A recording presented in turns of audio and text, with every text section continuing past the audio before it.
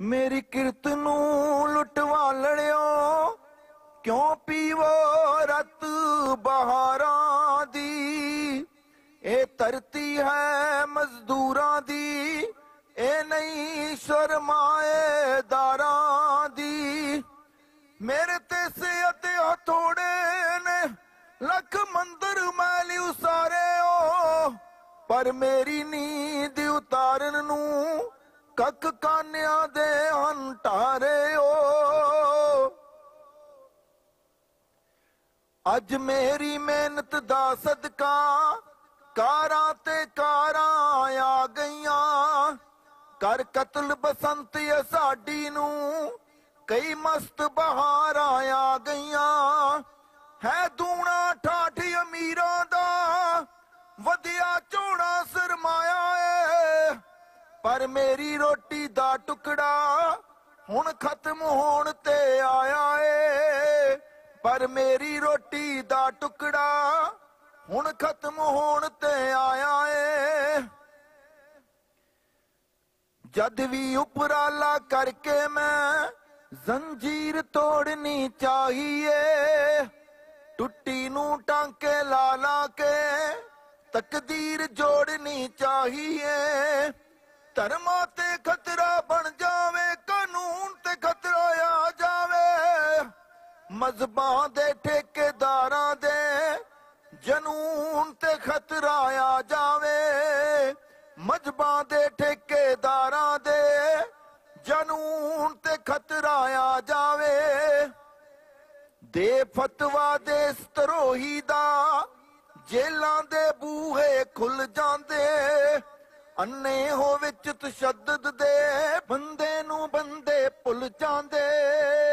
हर शै विच जहर मिलाउंदे ने ते बन पैंदे लखपति। पर सरगी जमणो नहीं रहिंदी जद धरती होवे गर्भवती। फिर सीखा तोड़ मजूर करे, फिर सीखा तोड़ मजूर कहे। ए सबो कुछ ही मेरा है, जिसनू तू अपना देश कहे, ए तेरा नहीं। तमाम श्रोतियां का स्वागत है प्रोग्राम रेडियो इनकलाब विच। दोस्तों मैं यानी अनु और मेरे नाल भारती जी असी दोवें तुहाडे लई एक होर नवें विषय ते नवा प्रोग्राम रेडियो इनकलाब लैके हाज़र हाँ। ये प्रोग्राम अज ऐतवार यानी कि 10 मई नू जिहड़ा रिकॉर्ड किया जा रहा और ब्रॉडकास्ट किया जाएगा सोमवार 11 मई नू शाम 5 बजे तो 6:30 बजे तक प्लैनेट 104.6 FM के माध्यम तो। लॉकडाउन कोविड-19 की लॉकडाउन होने करके असी रिकॉर्डिड प्रोग्राम जिहड़े तुहाडे लई लैके आउने आ, तो इस करके कोशिश रहिंदी है कि जिहड़ा साडा एक्चुअल सोमवार का दिन है ओहदे जिन्ना भी नेड़े तो नेड़े असी रिकॉर्डिंग कर सकीए तो करते हैं। तो शायद अगले 24 घंटिया में साड़ी जानकारी थोड़ी जी आउट ऑफ डेट हो भी सकती है। तो अज के प्रोग्राम में भारती जी सारे श्रोतियां नूं दसते चलिए कि कौन कौन साडे नाल रहणगे।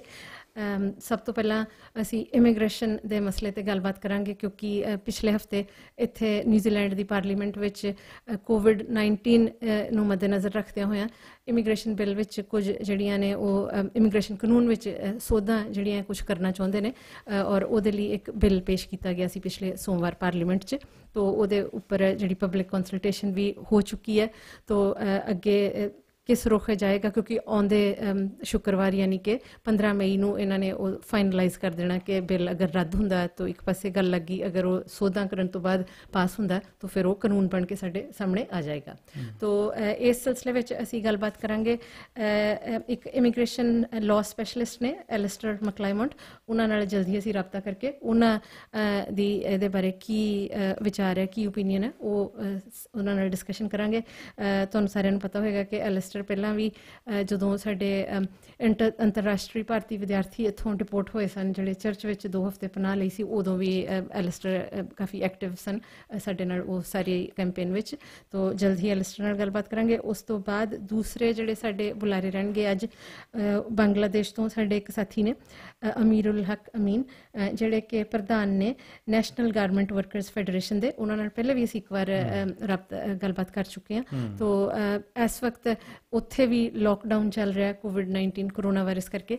ਤੋ ਜਿਹੜੇ ਗਾਰਮੈਂਟ ਵਰਕਰਸ ਨੇ ਉਹਨਾਂ ਦੇ ਕੀ ਹਾਲਾਤ ਨੇ, ਉਹਨਾਂ ਦੀਆਂ ਕੰਡੀਸ਼ਨਸ ਪਹਿਲਾਂ ਹੀ ਬਹੁਤ ਜ਼ਿਆਦਾ ਖਰਾਬ ਅਸੀਂ ਦੇਖਦੇ ਆਏ ਹਾਂ ਕਿ ਕਿਸ ਤਰ੍ਹਾਂ ਹੈਲਥ ਐਂਡ ਸੇਫਟੀ ਨੂੰ ਵੀ ਲੈ ਕੇ ਕਾਫੀ ਕੁਛ ਹੁੰਦਾ ਹੈ ਬੰਗਲਾਦੇਸ਼ 'ਚ, ਜਾਨੀ ਮਾਲੀ ਨੁਕਸਾਨ ਬਹੁਤ ਹੁੰਦਾ ਆਇਆ ਓਵਰ ਦ ਈਅਰਸ। ਤੋ ਹੁਣ ਹਾਲਾਤ ਜਿਹੜੇ ਨੇ ਉਹ ਵੱਧ ਤੋਂ ਬਦਤਰ ਬਣ ਚੁੱਕੇ ਨੇ। ਤੋ ਉਹਦੇ ਵਿੱਚ ਓਬਵੀਅਸਲੀ ਹੈ ਕਿ ਸਾਰੀ ਦੁਨੀਆ ਨੂੰ ਉਹ ਚੀਜ਼ ਜਿਹੜੀ ਹੈ ਪ੍ਰਭਾਵ ਪਾਏਗੀ, ਕਿਉਂਕਿ ਇੱਥੇ ਵੀ ਬਹੁਤ ਜਿਹੜੇ ਗਾਰਮੈਂਟਸ ਨੇ ਕੱਪੜੇ ਬਣ ਕੇ ਆਉਂਦੇ ਨੇ ਬੰਗਲਾਦੇਸ਼ ਤੋਂ।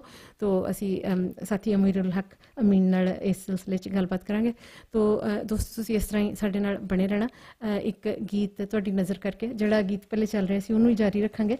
ਭਾਰਤੀ ਜੀ, ਅਗਰ ਤੁਸੀਂ ਗੀਤ ਬਾਰੇ ਥੋੜ੍ਹਾ ਜਿਹਾ ਸਰੋਤਿਆਂ ਨੂੰ ਦੱਸੋ ਤਾਂ ਚੰਗਾ ਰਹੇਗਾ। ਬੜੇ ਮਸ਼ਹੂਰ ਸਿੰਗਰ ਨੇ ਜਸਬੀਰ ਜੱਸੀ, ਜਿਨ੍ਹਾਂ ਦਾ ਅਸੀਂ ਇੱਕ ਰੇਡੀਓ ਪ੍ਰੋਗਰਾਮ 'ਚ ਮਗਦਾ ਰਹਿੰਦੇ ਸੂਰਜਾ ਕਮੀਆਂ ਦੇ ਜਿਹੜੇ ਸੰਤ ਰਾਮ ਉਦਾਸੀ ਉਹਨਾਂ ਦੇ ਗਾਣੇ। ਸੋ ਇਹ ਮੇਰੇ ਖਿਆਲ ਲੋਕਡਾਊਨ 'ਚ ਘਰ ਬੈਠੇ ਅਤੇ ਫਿਰ ਆਪਣਾ ਕ੍ਰੀਏਟਿਵ ਕੁਛ ਨਾ ਕੁਛ, ਔਰ ਬਹੁਤ ਹੀ ਕਮਾਲ ਦਾ ਗੀਤ ਹੈ। ਕਿਉਂਕਿ ਅੱਜ ਆਪਣਾ ਜਿਹੜਾ ਪ੍ਰੋਗਰਾਮ ਉਹ ਵੀ ਦੁਨੀਆ ਦੇ ਖਾਸ ਕਰਕੇ ਭਾਰਤ ਅਤੇ ਬੰਗਲਾਦੇਸ਼ ਵਰਗੇ ਜਿਹੜੇ ਮੁਲਕ ਨੇ, ਜਿਹੜੀ ਮਜ਼ਦੂਰਾਂ ਦੀ ਤਰਾਸਦੀ ਉੱਥੇ ਹੋ ਰਹੀ ਹੈ ਜੀ, ਬਹੁਤ ਜ਼ਿਆਦਾ ਤਰਸਯੋਗ ਹਾਲਤ ਹੈ। ਕਿਸ ਤਰੀਕੇ ਦੇ ਨਾਲ ਇੱਕ ਮੈਂ ਹੋਰ ਵੀ ਜਿਹੜੀ ਘਟਨਾ ਉਹਦੀ ਆਪਾਂ ਗੱਲਬਾਤ ਕਰਾਂਗੇ, ਜਿੱਥੇ 17 ਮਜ਼ਦੂਰ ਰੇਲ ਦੀ ਪੱਟੀ ਦੇ ਹੇਠਾਂ ਆ ਕੇ ਉਹਨਾਂ ਦੀ ਮਰ ਚੁੱਕੇ ਨੇ। ਸੋ ਉਹ ਵੀ ਗੱਲਬਾਤ ਕਰਾਂਗੇ। ਸੋ ਫਿਲਹਾਲ ਇਹ ਗਾਣਾ ਚਲਾਉਂਦੇ ਹਾਂ ਜੀ। ਜ਼ਰੂਰ। ਮੇਰਾ ਇਹ ਫਸਲਾਂ ਬੰਨੇ ਸੱਪਾਂ ਨੇ ਮੇਰੇ ਦਾਦੇ ਨੂੰ ਡੰਗਿਆ ਏ, ਮੇਰੇ ਵੀਰ ਦੇ ਭੁੱਖੇ ਢਿੱਡ ਵਿੱਚੋਂ ਇੱਕ ਤਪਦਾ ਸਰੀਆ ਲੰਘਿਆ ਏ, ਮੇਰੇ ਵੀਰ ਦੇ ਭੁੱਖੇ ਢਿੱਡ ਵਿੱਚੋਂ ਇੱਕ ਤਪਦਾ ਸਰੀਆ ਲੰਘਿਆ ਏ।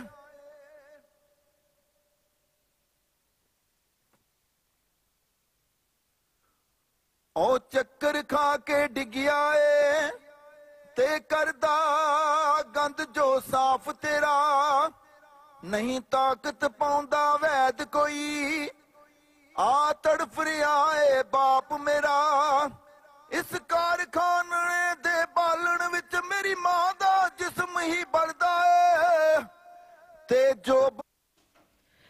ਦੋਸਤੋ ਇਸ ਸਮੇਂ ਸਾਡੇ ਨਾਲ ਫੋਨ ਲਾਈਨ 'ਤੇ ਹੋ ਗਏ ਨੇ ਇਮੀਗ੍ਰੇਸ਼ਨ ਲਾਅ ਸਪੈਸ਼ਲਿਸਟ ਐਲਸਟਰ ਮਕਲਾਈਮੌਂਟ। ਜਿਸ ਤਰ੍ਹਾਂ ਕਿ ਮੈਂ ਪਹਿਲੇ ਵੀ ਉਹਨਾਂ ਦੀ ਇੰਟਰੋਡਕਸ਼ਨ ਤੁਹਾਨੂੰ ਦੇ ਚੁੱਕੀ ਹਾਂ। ਤੋ ਐਲਸਟਰ ਨਾਲ ਅਸੀਂ ਜਿਹੜਾ ਇਸ ਵਕਤ ਇਮੀਗ੍ਰੇਸ਼ਨ ਨੂੰ ਲੈ ਕੇ ਨਵੀਆਂ ਤਬਦੀਲੀਆਂ ਔਰ ਕਾਨੂੰਨ ਸਾਨੂੰ ਲੱਗਦਾ ਬਣਨ ਜਾ ਰਿਹਾ, ਉਹਦੇ 'ਤੇ ਗੱਲਬਾਤ ਕਰਾਂਗੇ। Welcome to R radio show ਐਲਸਟਰ। Hi Annie, how are you today? Good, thank you.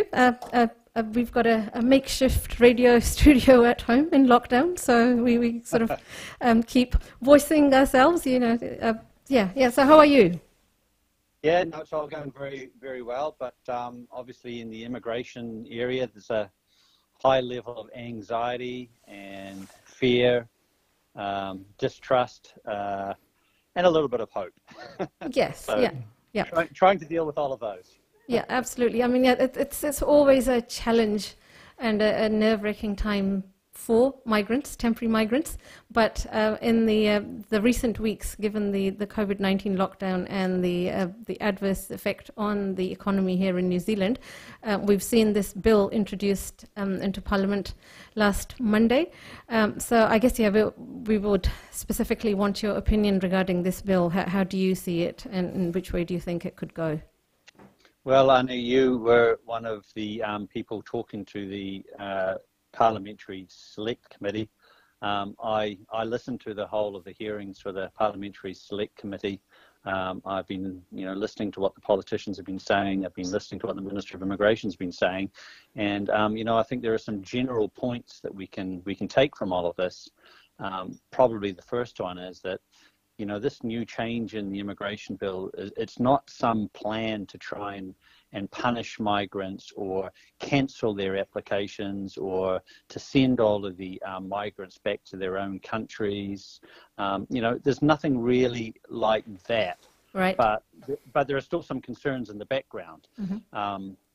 Immigration New Zealand and the government are saying that this is a bill intended to help migrants, but at the same time, there's something that a lot of the politicians were talking about in the Select Committee hearings, and the Minister of Immigration's just been talking about now on another radio station, is that one of the main purposes of the Immigration Act is to ensure that New Zealanders are first in line for available jobs. And that's one of the fundamental platforms of our immigration system. And the reality is that we may have had 4% or so unemployment a couple of months ago. That's not going to be the case over the next couple of years. So, nobody can expect to be able to be first in line for a job when they're a migrant worker without residence, because it's a fundamental platform of the immigration system is that it's New Zealanders have to be first in line, and that has to be the reality, and that's simply not going to change. Right. I mean, kind of questions, I guess, here. How about, suitability of candidates for jobs? Surely that has to be a consideration, a strong consideration for employment? I mean, really, that's the same system that we have now with the essential skills work visa category, is that an employer has to prove that there are no suitable New Zealanders available. So the rules themselves are not necessarily going to change. Right. What's going to change is that now there are going to be a lot more New Zealanders looking for those jobs. So essential skills work visas are going to be a lot more difficult. Yep. So I guess, and there's, I mean, I'm not a legal expert, but just sort of reading before I took part in that oral submission, I obviously read through the bill that's been presented. There were things like impose, vary, or cancel conditions on visas. I mean, cancel sounds good because that potentially could open up a lot of visas. Vary, yes, we're okay with that, but impose, that's what makes people nervous. That kind of, to me, gives a perception of things could become more strict in terms of visas and what have you. Yeah, well, I mean, obviously there are going to be some types of applications which will be cancelled for a short period of time. And I don't mean people who actually have the visas, but there will be a stop on some types of visa applications. And the Minister gave an example just today on the radio I heard, where he said, well, if the borders are going to be closed for 6 months, what's the point in allowing people to apply for a visitor's visa to come to visit New Zealand when they can't actually visit New Zealand? Yeah, that makes sense. These are the types of things that he's thinking about when he's talking about cancelling visa applications. I haven't heard anything which would suggest cancelling visas for people who are currently in New Zealand and working. I haven't heard anything which would even remotely suggest putting cancellation or stopping ongoing resident visa applications. And I haven't heard anything which would suggest that they're going to put a stop to any partnership type applications. Right. And everything that I've heard would indicate that one of the priorities for the country's economic recovery is international students. And there will actually be some priority given to international students because of their importance to the export education industry and the country's economic recovery. Right. I mean, that's interesting about international students. We at the moment have, we've been contacted at Migrant Workers Association by hundreds and hundreds of temporary work visa holders who are stuck overseas. And they still have valid visas, but we don't know for how much longer. It just depends on how long the border remains closed. And a lot of those came into New Zealand as international students. So when they heard that news, they were like, this is just sounds so unfair, because that they've lived through the goalpost changing every few months or every so many years. People work towards their ultimate aim of permanent residence, so they think they're on a pathway to residence, but the goalpost keeps changing. So those people are saying, yes, okay, bring the students in, but what are the guarantees that that they will achieve that ultimate goal, or they're just going to keep changing the instructions on them every time they're so close to achieving their goal? Yeah, well, of all of the questions that I've been asked from clients and for other migrants in the last month, I would say 95% of those questions are about people who are outside of New Zealand and have current valid visas. And I think the answer is, from what I can hear from the Minister and other politicians talking, there's going to be different answers for depending on the type of visa.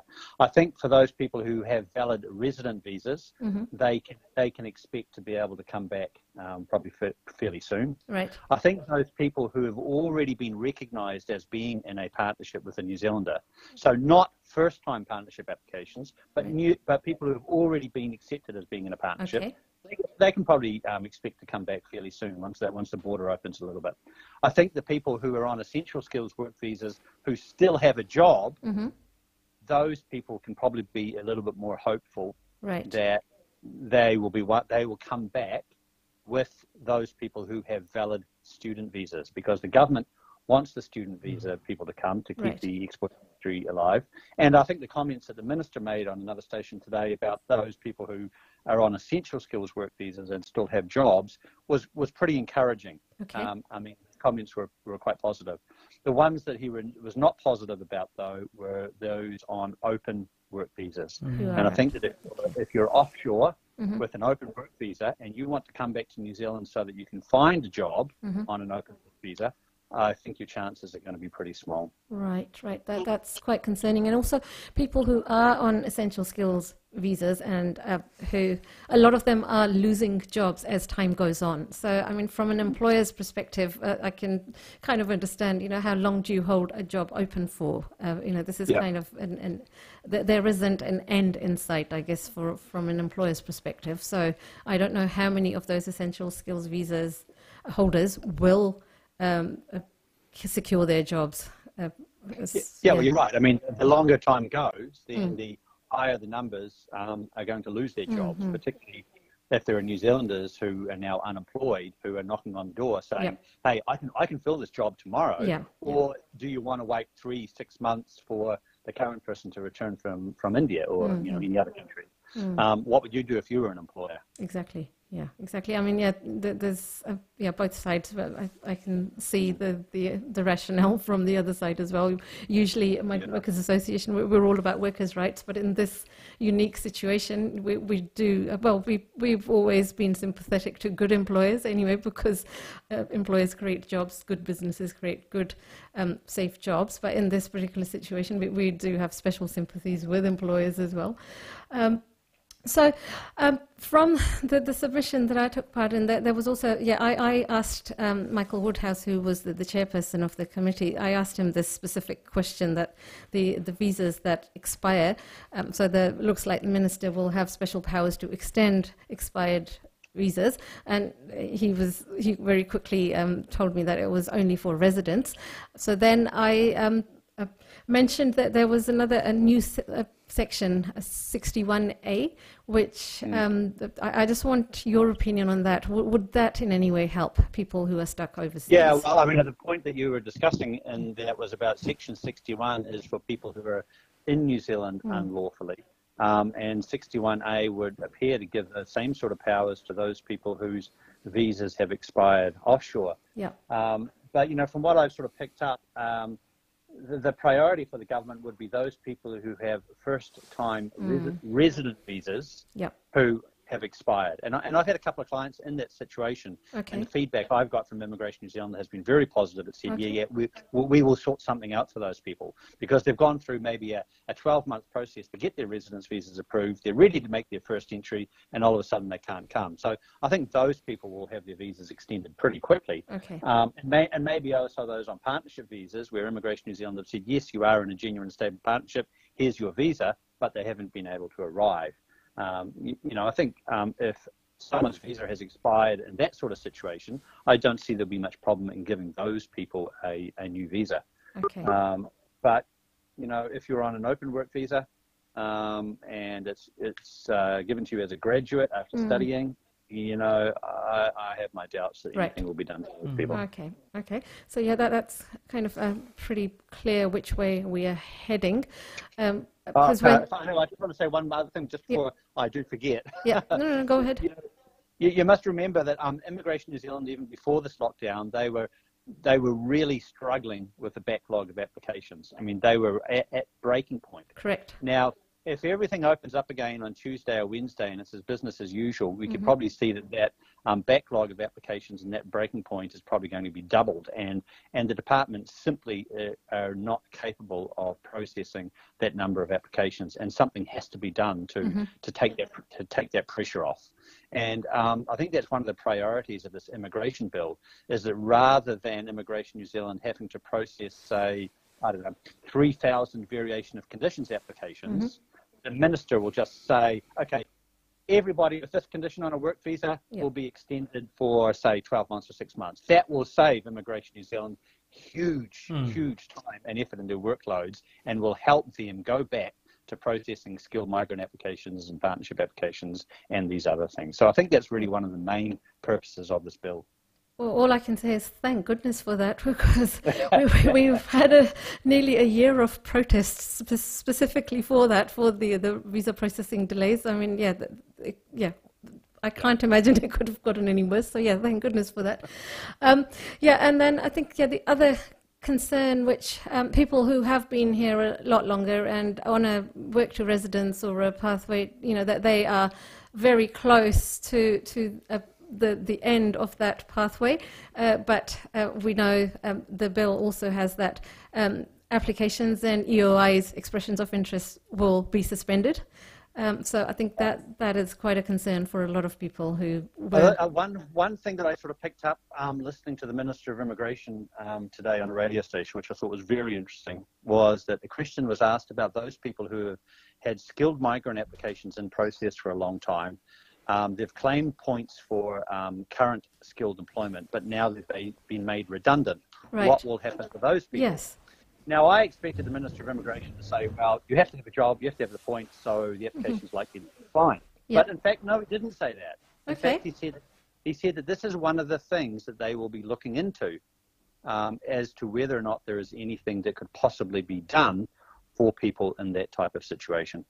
And I think that sounds very, very encouraging, because there can be people who've been waiting a year and a half for their residency. They had skilled work in New Zealand for maybe 4 years, 5 years, 6 years. All of a sudden this has happened and they've lost their job. It would be immensely unfair for those people to suddenly be declined and then sent back to where they came from. And the minister did seem quite open to thinking about a solution for those types of people, which was very encouraging. Yeah, that does sound promising, because I know many people who are in that situation, and they're highly skilled, and due to COVID-19, the business is shut down, and they've kind of they're kind of in this limbo. Do I look for another job? Do I start all over again? So I guess we'll find out. And there are other parts of immigration policy which do assist people who have become redundant in certain situations. So that same kind of idea could potentially be applied to those people who have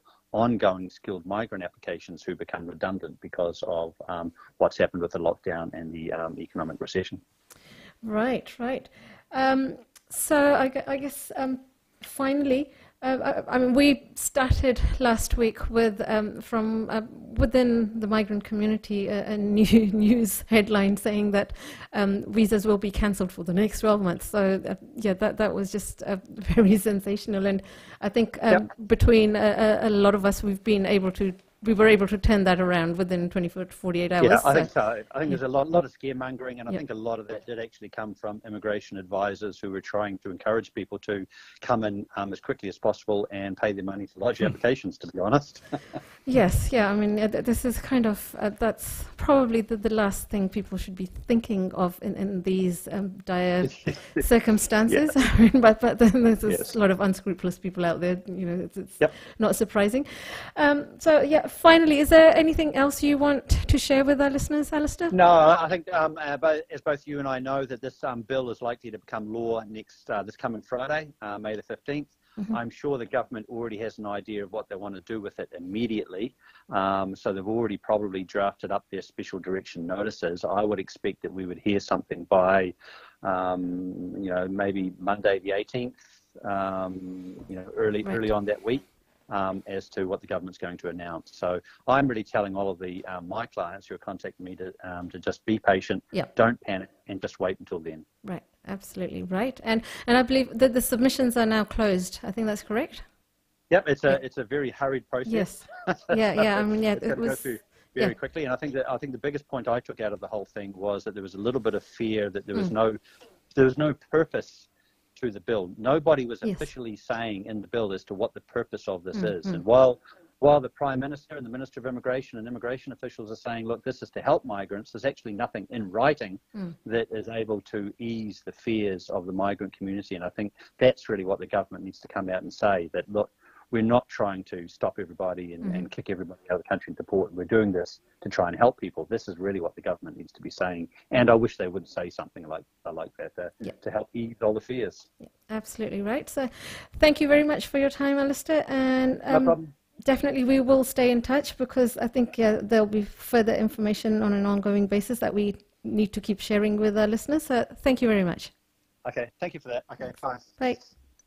तो दोस्तों ये सन Alastair मैकक्लाइमोंट ਜਿਹੜੇ ਕਿ immigration law specialist ਨੇ ਔਰ ਬੀਤੇ ਦਿਨਾਂ 'ਚ ਇਹਨਾਂ ਨਾਲ ਮਾਈਗ੍ਰੈਂਟ ਵਰਕਰ ਐਸੋਸੀਏਸ਼ਨ ਔਰ ਯੂਨਾਈਟ ਯੂਨੀਅਨ ਔਰ ਵਨ ਯੂਨੀਅਨ ਨੇ ਮਿਲ ਕੇ ਅਸੀਂ ਇੱਕ ਓਪਨ ਲੈਟਰ ਵੀ ਇਸ਼ੂ ਕੀਤਾ ਸੀ ਪ੍ਰਧਾਨ ਮੰਤਰੀ ਜਸਿੰਡਾ ਅਰਡਰਨ ਦੇ ਨਾਮ, ਜਿਹਦੇ ਵਿੱਚ ਬੇਸਿਕਲੀ ਮਾਈਗ੍ਰੈਂਟਸ ਦੀ ਹੀ ਸਾਰੀ ਗੱਲ ਸੀਗੀ, ਜਿਹੜੇ ਟੈਂਪਰੇਰੀ ਮਾਈਗ੍ਰੈਂਟ ਸਟੂਡੈਂਟਸ ਨੇ, ਵਰਕ ਵੀਜ਼ਾਸ ਵਾਲੇ ਨੇ, ਐਸੈਂਸ਼ੀਅਲ ਸਕਿੱਲਸ ਵੀਜ਼ਾ, ਕਿ ਕਿੰਨੇ ਬਹੁਤ ਇੱਕ ਜਦੋਜਹਿਦ ਤੋਂ ਬਾਅਦ ਇੱਕ ਉਹ ਸਥਾਨ 'ਤੇ ਅਸੀਂ ਪਹੁੰਚਦੇ ਹਾਂ ਤਾਂ ਉਹ ਹਮੇਸ਼ਾ ਹੀ ਸਾਨੂੰ ਫਿਰ ਥੋੜ੍ਹਾ ਪਿੱਛੇ ਧੱਕ ਦਿੱਤਾ ਜਾਂਦਾ, ਫਿਰ ਪਿੱਛੇ ਧੱਕ ਦਿੱਤਾ ਜਾਂਦਾ ਹੈ। ਤਾਂ ਇਹ ਸਾਰੇ ਹਾਲਾਤ ਦੇਖਦੇ ਹੋਏ ਕਿ ਈਵਨ ਲੋਕਡਾਊਨ 'ਚ ਵੀ ਬਹੁਤ ਸਾਰੇ ਐਸੈਂਸ਼ੀਅਲ ਵਰਕਰਸ ਜਿਹੜੇ ਉਹ ਟੈਂਪਰੇਰੀ ਮਾਈਗ੍ਰੈਂਟਸ ਹੀ ਰਹੇ ਨੇ। ਤਾਂ ਅਸੀਂ ਇਹ ਦਰਖਾਸਤ ਕਰ ਰਹੇ ਸੀਗੇ ਕਿ ਸਾਨੂੰ ਕੋਈ ਨਾ ਕੋਈ ਡੈਫੀਨਿਟ ਜਿਹੜਾ ਪਾਥਵੇ ਟੂ ਰੈਜ਼ੀਡੈਂਸ ਆ PR ਵੱਲ ਨੂੰ ਉਹ ਰਸਤਾ ਦਿੱਤਾ ਜਾਵੇ। ਤਾਂ ਸਾਨੂੰ ਲੱਗਦਾ ਕਿ ਸ਼ਾਇਦ ਕਿਤੇ ਨਾ ਕਿਤੇ ਉਹ ਚੀਜ਼ ਨੇ ਵੀ ਇਹ ਪਾਰਟ ਪਲੇ ਕੀਤਾ ਹੋਵੇ।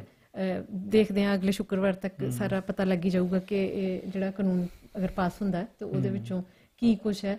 ਔਰ ਪਹਿਲਾਂ ਹੀ ਸਾਨੂੰ ਲੱਗ ਤਾਂ ਇਸ ਤਰ੍ਹਾਂ ਹੀ ਰਿਹਾ ਸੀਗਾ ਕਿ ਇਹ ਜਿਹੜੀ ਇਸ ਵਕਤ ਜਿਹੜੀ ਸਥਿਤੀ ਹੈ ਉਹਨੂੰ ਹੋਰ ਸੁਖਾਵੀਂ ਕਰਨ ਵਾਸਤੇ ਹੈ, ਪਰ ਜਸਟ ਉਹ ਕਲੀਅਰ ਕੱਟ ਉਹਦੇ 'ਚ ਲਿਖਿਆ ਨਹੀਂ ਹੋਇਆ ਸੀਗਾ। ਇਸ ਕਰਕੇ ਸਿਰਫ ਅਸੀਂ ਹੀ ਨਹੀਂ, ਸਿਰਫ ਐਲਿਸਟਰ ਨਹੀਂ, ਉਸ ਸਬਮਿਸ਼ਨਸ ਵਿੱਚ ਹੋਰ ਵੀ ਜਿੰਨਿਆਂ ਨੇ ਵੀ ਪਾਰਟੀਸਪੇਟ ਕੀਤਾ, ਜਿੰਨੀਆਂ ਕਿ ਮੈਂ ਸੁਣੀਆਂ ਨੇ ਸਬਮਿਸ਼ਨਸ, ਇਹੋ ਹੀ ਥੀਮ ਸੀਗਾ, ਰਨਿੰਗ ਥੀਮ ਸੀਗਾ ਉਹ ਸਾਰੀ ਗੱਲਬਾਤ ਦਾ, ਕਿ ਸਾਨੂੰ ਤੁਹਾਡੀ ਮਨਸ਼ਾ ਕੀ ਹੈ ਉਹਦੇ ਬਾਰੇ ਅਸੀਂ ਸ਼ੋਰ ਨਹੀਂ ਹੈਗੇ। ਬਿਲਕੁਲ। ਅਨੂ ਜੀ, ਜਿਹੜੀ ਹਾਂਜੀ ਐਲਿਸਟਰ ਹੋਣਾ ਨੇ ਗੱਲਬਾਤ ਕੀਤੀ ਹੈ, ਉਹ ਥੋੜਾ ਪੰਜਾਬੀ ਤਰਜਮਾ ਕਰ ਦਿਓ।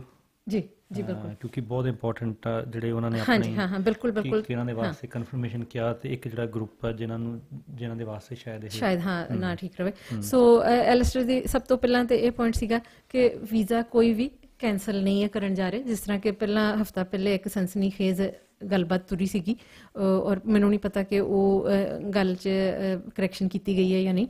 ਸੋ ਵੀਜ਼ਾ ਕਿਸੇ ਦਾ, ਜਿਨ੍ਹਾਂ ਨੂੰ ਆਲਰੇਡੀ ਵੀਜ਼ਾਜ਼ ਇਸ਼ੂਡ ਨੇ, ਕੈਂਸਲ ਨਹੀਂ ਕਿਸੇ ਦਾ ਵੀ ਇਹਨਾਂ ਨੇ ਕਰਨਾ, ਬਲਕਿ ਇਹ ਹੋਏਗਾ ਉਹਨਾਂ ਨੇ ਇੱਕ ਪ੍ਰਾਇਓਰਿਟੀ ਆਰਡਰ ਜਿਹੜਾ ਉਹ ਸਟੈਬਲਿਸ਼ ਕੀਤਾ ਹੈ ਗੱਲਾਂ ਬਾਤਾਂ ਸੁਣਨ ਤੋਂ ਬਾਅਦ। ਮਿਨਿਸਟਰ ਵੀ ਮੇਰੇ ਖਿਆਲ ਅੱਜ ਹੀ ਕਿਸੇ ਹੋਰ ਰੇਡੀਓ ਸਟੇਸ਼ਨ 'ਤੇ ਉਹਨਾਂ ਦੀ ਇੰਟਰਵਿਊ ਚੱਲ ਰਹੀ ਸੀਗੀ ਥੋੜ੍ਹਾ ਚਿਰ ਪਹਿਲਾਂ, ਮੈਂ ਸੁਣੀ ਨਹੀਂ, ਪਰ ਐਲਿਸਟਰ ਇਸ ਤਰ੍ਹਾਂ ਦੱਸਦੇ ਨੇ ਕਿ ਜਿਹੜੇ ਲੋਕ ਰੈਜ਼ੀਡੈਂਟ ਵੀਜ਼ਾ ਵਾਲੇ ਨੇ, ਜਦੋਂ ਪਹਿਲਾਂ ਸਾਨੂੰ PR ਮਿਲਦੀ ਹੈ, ਪਹਿਲਾਂ ਸਾਨੂੰ ਇੱਕ ਰੈਜ਼ੀਡੈਂਟ ਵੀਜ਼ਾ ਮਿਲਦਾ, ਉਹ ਇੰਡੈਫੀਨਿਟ ਨਹੀਂ ਹੁੰਦਾ, ਉਹਦਾ ਮੇਰੇ ਖਿਆਲ 2 ਸਾਲ ਦੀ ਬੁਨਿਆਦ ਹੁੰਦੀ ਹੈ, ਤਾਂ ਉਹਦੇ 'ਤੇ ਟਰੈਵਲ ਕੰਡੀਸ਼ਨਸ ਹੁੰਦੀਆਂ ਨੇ। ਅਨੂ ਜੀ, ਮੇਰੇ ਖਿਆਲ ਆਪਣੇ ਬੰਗਲਾਦੇਸ਼ ਤੋਂ ਸਾਥੀ ਉਹਨਾਂ ਦਾ ਫੋਨ ਆ ਰਿਹਾ ਜੀ, ਅਸੀਂ ਅਗਲੇ ਬੁਲਾਰੇ ਉਹਨਾਂ ਨਾਲ ਪਹਿਲੇ ਗੱਲਬਾਤ ਕਰਕੇ ਬਿਲਕੁਲ ਜੀ, ਬਿਲਕੁਲ। ਹਾਂਜੀ ਹਾਂ, ਤਾਂ ਅਸੀਂ ਇੱਕ ਗੀਤ ਚਲਾਉਣਾ ਜਾਂ ਉਹਨਾਂ ਨੂੰ ਸਿੱਧਾ ਹੀ? ਹਾਂਜੀ, ਗੀਤ ਚਲਾ ਦਿਓ। ਠੀਕ ਹੈ ਜੀ, ਬਿਲਕੁਲ। ਸੜਕਾਂ ਦੇ ਕਿਨਾਰੇ ਢਲਦਾ ਏ ਮੇਰੀ ਪਤਨੀ ਦੇ ਵਾਲਾਂ ਦਾ, ਬਿਜਲੀ ਨੇ ਤਾਣਾ ਤਣਿਆ ਏ ਮੇਰਾ ਹੀ ਮੁੜਕਾ ਚੋ ਚੋ ਕੇ, ਇਹ ਝੀਲ ਭਾਕੜਾ ਬਣਿਆ ਏ ਜੋ ਤੇਰੇ ਬਾਗੀ ਫੁੱਲ ਖਿੜੇ, ਮੇਰੀ ਬੱਚੀ ਦੀਆਂ ਮੁਸਕਾਨਾਂ ਨੇ, ਅਸੀਂ ਚੀਰ ਪਹਾੜਾਂ ਦੀ ਹਿਕੜੀ ਵਿੱਚ ਭਰੀਆਂ ਆਪਣੀਆਂ ਜਾਨਾਂ ਨੇ। ਜਦ ਵੇਲ ਮਿਲੇ ਰੈਸਟੋਰਾਂ ਚੋਂ ਆ ਨਸ਼ਾਇਆ ਸਾਡੇ ਤੇ ਤਾਰੇ, ਝੱਟ ਬੁੱਲਾਂ ਦੇ ਸਿਰਹਾਣੇ ਤੂੰ ਜੀਪਾਂ ਦੇ ਹਾਰਨ ਆ ਮਾਰੇ। ਇਸ ਧਰਤੀ ਸਾਡੀ ਮਾਂ ਵਰਗੀ ਨਾ ਇਸ ਨੂੰ ਕੁਝ ਵੀ ਭੁੱਲਿਆ ਏ, ਇਹ ਸੱਬੇ ਜਾਣੇ ਖੇਤਾਂ ਵਿੱਚ ਹੈ ਕਿਸ ਦਾ खून जो डुलिया ए मैं थक गया ते जोबन मेरियां भैणां दा सड़कां दे किनारे ढलदा ए ते जोबन मेरियां भैणां दा सड़कां दे किनारे ढलदा ए मेरी पत्नी दे वालां दा बिजली ने ताना तनिया ए मेरा ही मुड़का चो चो के ए झील भाकड़ा बनिया ए जो तेरे बागी फुल खिड़े मेरी बच्ची दियां मुस्काना ने असी चीर पहाड़ा दी हिकड़ी विच भरियां अपनियां जाना ने जद वेल मिले रेस्तोरां चों। ਦੋਸਤੋ ਇਸ ਸਮੇਂ ਸਾਡੇ ਨਾਲ ਬੰਗਲਾਦੇਸ਼ ਤੋਂ ਸਾਥੀ ਅਮੀਰੁਲ ਹਕ ਅਮੀਨ ਹੋ ਗਏ ਨੇ ਜਿਹੜੇ ਕਿ ਪ੍ਰੈਜ਼ੀਡੈਂਟ ਨੇ ਨੈਸ਼ਨਲ ਗਵਰਨਮੈਂਟ ਵਰਕਰਜ਼ ਫੈਡਰੇਸ਼ਨ ਦੇ। Comrade, welcome to the Radio Inqilaab show. Okay, thank you. Welcome you too. Thank you, sir. Thank you. So, Comrade, please tell our listener about your organization, National Garment Workers Federation. How many members you have, and or where are you based? So, thank you, everybody. Thank you. So, my name is Amirul Haque Amin. I'm the president of National Garment Workers Federation. Yes. This is the trade union federation of garments and textile sector in Bangladesh. Sure. This federation actually started in 1984, and now this is the largest trade union federation as well as oldest federation too. So our membership is total 96,000 plus. Wow. So I think all of you know that in Bangladesh, garments, this is actually the biggest industry, and this is actually the highest foreign money earner. Sure. So it actually, this sector covers 83% of our total export. Wow. Okay. So, Comrade, Our please. So, yes. how, as in the world market, as a textile manufacturer, what's the share of the Bangladesh manufacturing of the textile compared to Indonesia, India, or other countries? So I cannot say just exact the percentage, but you see, this is the second biggest exporter, garments and textile exporter, second largest. So good, all good. So, Comrade, the reason we are ringing you today is, as always, doesn't matter if it's Bangladesh, India, all the first people to suffer are the laborer. Doesn't matter if they're garment manufacturer or some other trades. So in this virus situation, this COVID-19 virus situation, because in Bangladesh there is no such thing as a subsidy or any social help from the government. So what sort of problems they are going through?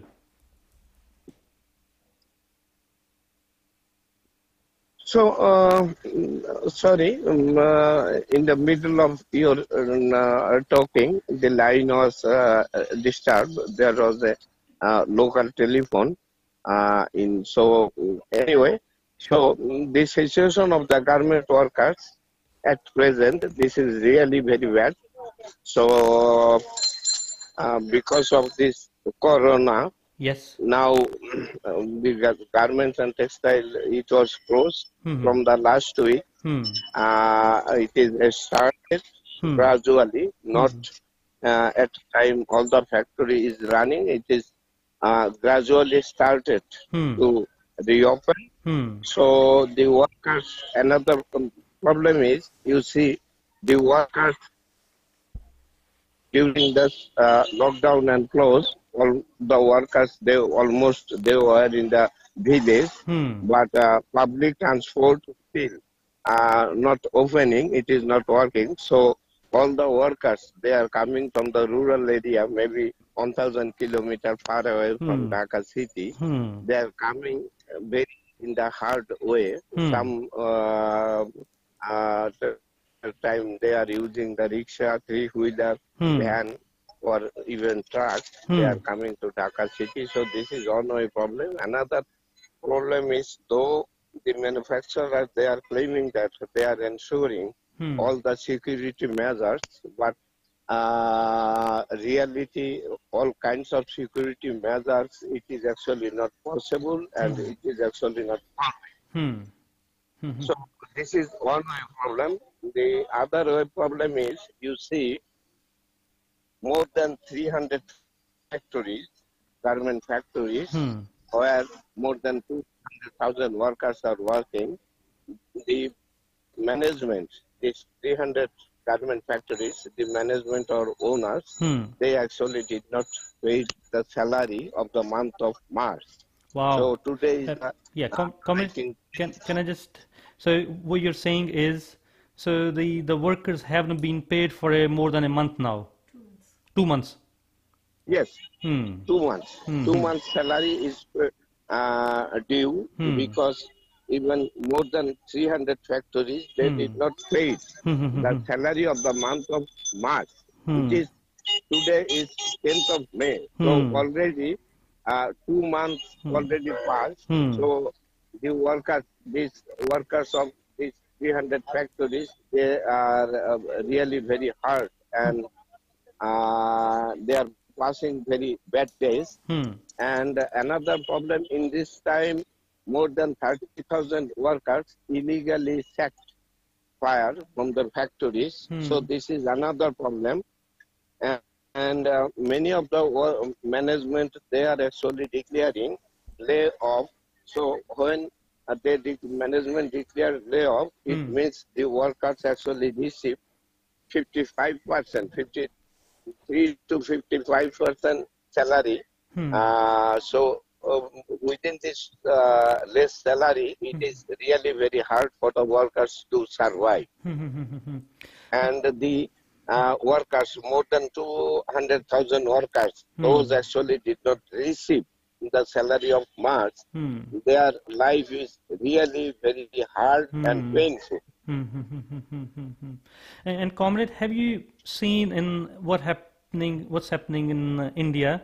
The worker who come from far away, like from the remote villages, have you seen the mass migration, like going back to their homes, and in the desperate situation?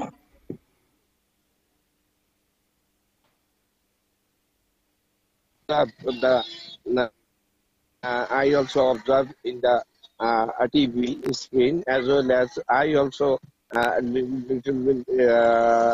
to know from the different newspaper and different type of network. I also came to know about this situation. I think the situation of the Indian government workers, those actually from the rural area, and they migrated in the urban area for their job. So their situation and the Bangladeshi government worker situation, it is almost same. So, Comrade, in this situation, so what's your union doing at the moment, and is there any help arriving from anywhere? So we are in honor, we are actually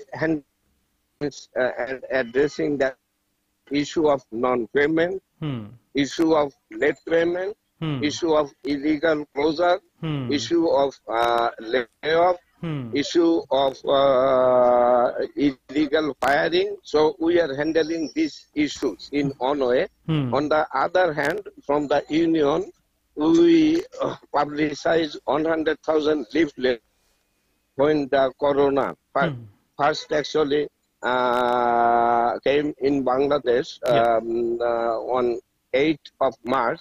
And when we come to know about this corona, and the first time we publicized 100,000 leaflets for the awareness raising among the garment workers, and we already distributed these 100,000 leaflets among the garment workers and our members.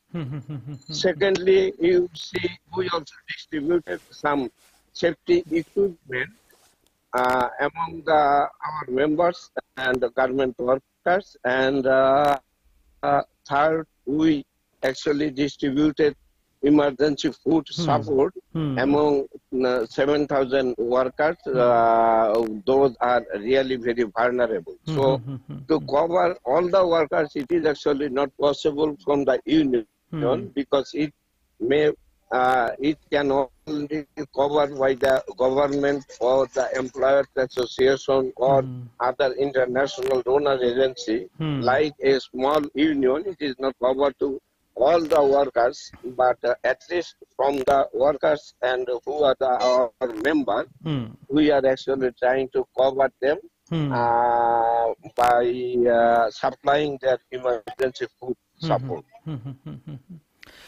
Comrade, tell our New Zealand listener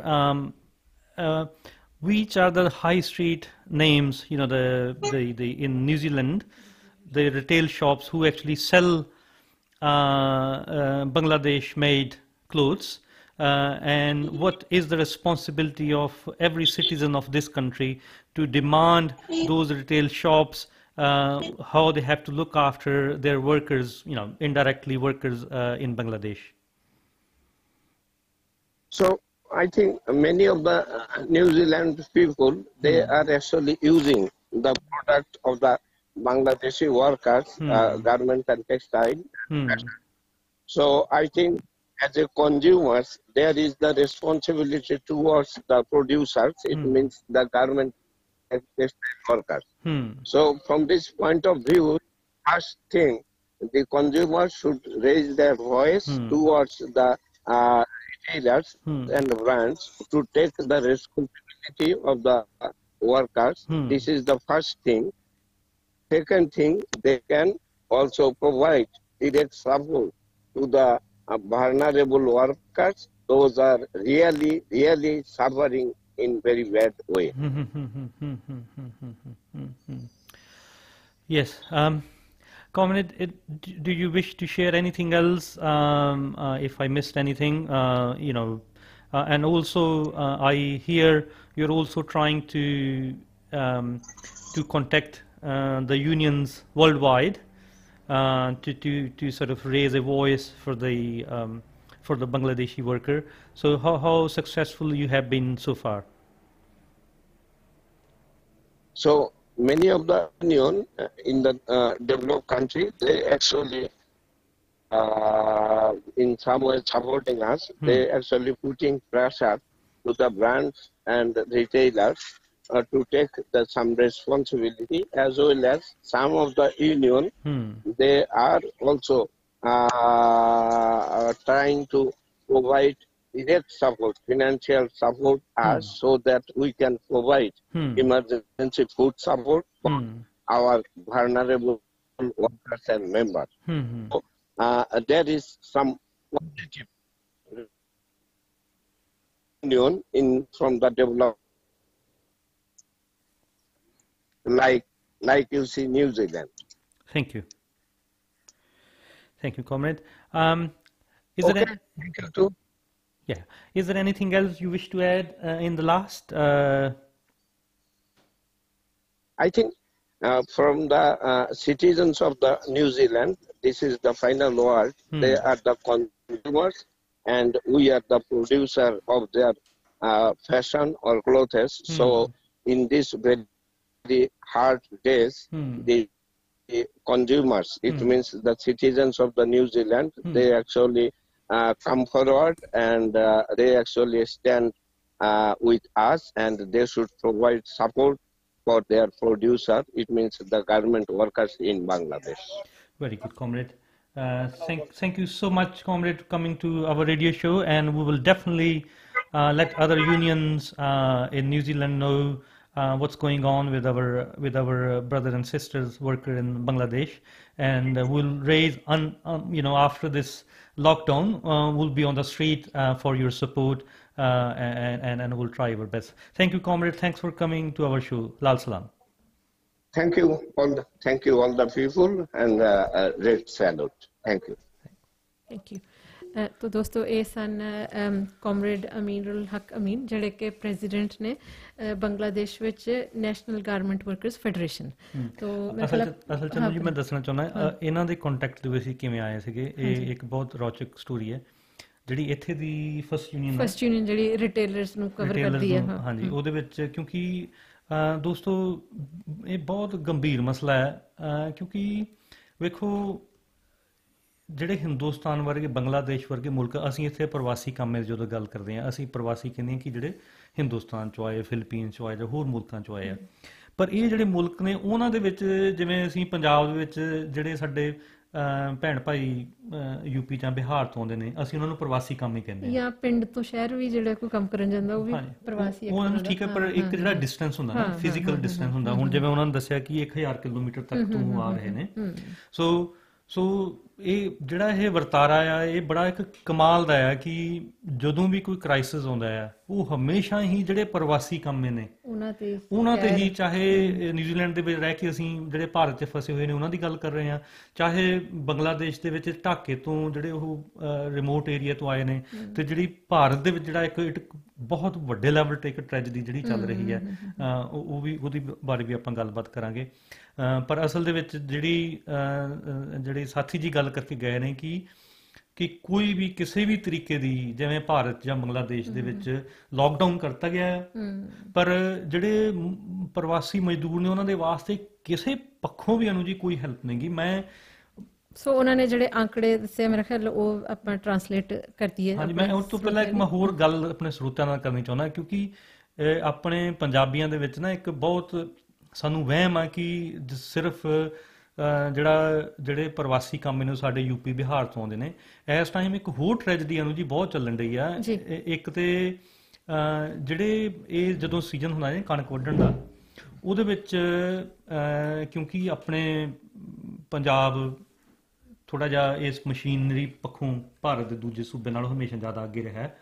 ਉਹ ਜਿਹੜੇ ਮਜ਼ਦੂਰ, ਜਿਹੜੇ ਕਾਮੇ, ਜਿਹੜੇ ਉੱਥੇ ਦੂਸਰੇ state ਦੇ ਵਿੱਚ ਪੰਜਾਬ ਤੋਂ ਕਣਕ ਵੱਢਣ ਗਏ ਸੀ, ਹੁਣ ਆਉਣ ਦਾ ਉੱਥੇ ਕੋਈ ਸਾਧਨ ਨਹੀਂ ਹੈ ਜੀ।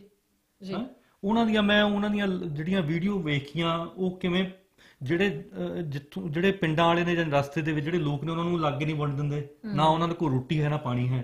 ਉਹ ਵੀ ਵਾਪਸ ਕੋਈ ਆਂਧਰਾ ਪ੍ਰਦੇਸ਼ ਤੋਂ ਆ ਰਿਹਾ, ਕੋਈ ਮਹਾਰਾਸ਼ਟਰ ਤੋਂ ਆ ਰਿਹਾ। ਸੋ ਇਹ ਇਕੱਲੀ ਸਿਰਫ ਤੇ ਸਿਰਫ ਜਿਹੜੇ ਪ੍ਰਵਾਸੀ ਕਾਮੇ ਨੇ ਭਾਰਤ ਦੇ ਵਿੱਚ, ਉਹ ਸਿਰਫ ਜਿਹੜੇ ਦਿੱਲੀ ਗਾਰਮੈਂਟ ਵਰਕਰ ਨੇ ਜਾਂ ਪੰਜਾਬ ਦੇ ਵਿੱਚ ਜਿਹੜੇ ਗਾਰਮੈਂਟ ਵਰਕਰ ਨੇ ਉਹਨਾਂ ਦੀ ਗੱਲ ਨਹੀਂ, ਜਿਹੜੇ ਪੰਜਾਬ ਦੇ ਵਿੱਚੋਂ ਵੀ ਬਾਹਰ ਗਏ ਹੋਏ ਨੇ ਇਹ ਕੰਮ ਵਾਸਤੇ, ਉਹਨਾਂ ਦਾ ਵੀ ਉਹੀ ਜਿਹੜਾ ਹਾਲਤ ਹੋ ਰਹੀ ਹੈ। ਬਿਲਕੁਲ। ਮੈਂ ਕੱਲ ਹੀ ਅਸੀਂ ਇੱਕ ਆਪਣੇ ਦੋਸਤ ਉਹਨਾਂ ਨਾਲ ਗੱਲਬਾਤ ਕਰ ਰਹੇ ਸੀਗੇ ਇੰਡੀਆ ਬਾਰੇ, ਤੇ ਉਹ ਕਹਿ ਰਹੇ ਸੀਗੇ ਕਿ ਇੰਡੀਆ ਵਰਗੇ ਦੇਸ਼ਾਂ 'ਚ ਜਿਹੜਾ ਲੋਕਡਾਊਨ ਹੈ ਨਾ, ਉਹ ਮਿਡਲ ਕਲਾਸ ਬਿਲਕੁਲ ਦਾ ਇੱਕ ਚੀਜ਼ ਹੈ, ਉਹਨਾਂ ਲਈ ਸਕਸੈਸਫੁਲ ਹੈ। ਸੋ ਜਿਹੜੇ ਆਪਾਂ ਗਰੀਬ ਗੁਰਬਾ ਨੇ ਜਾਂ ਕਿਰਤੀ ਲੋਕ ਨੇ, ਉਹਨਾਂ ਵਾਸਤੇ ਕੋਈ ਕਿਸੇ ਕਿਸਮ ਦੀ ਸੁਵਿਧਾ ਨਹੀਂ ਹੈ।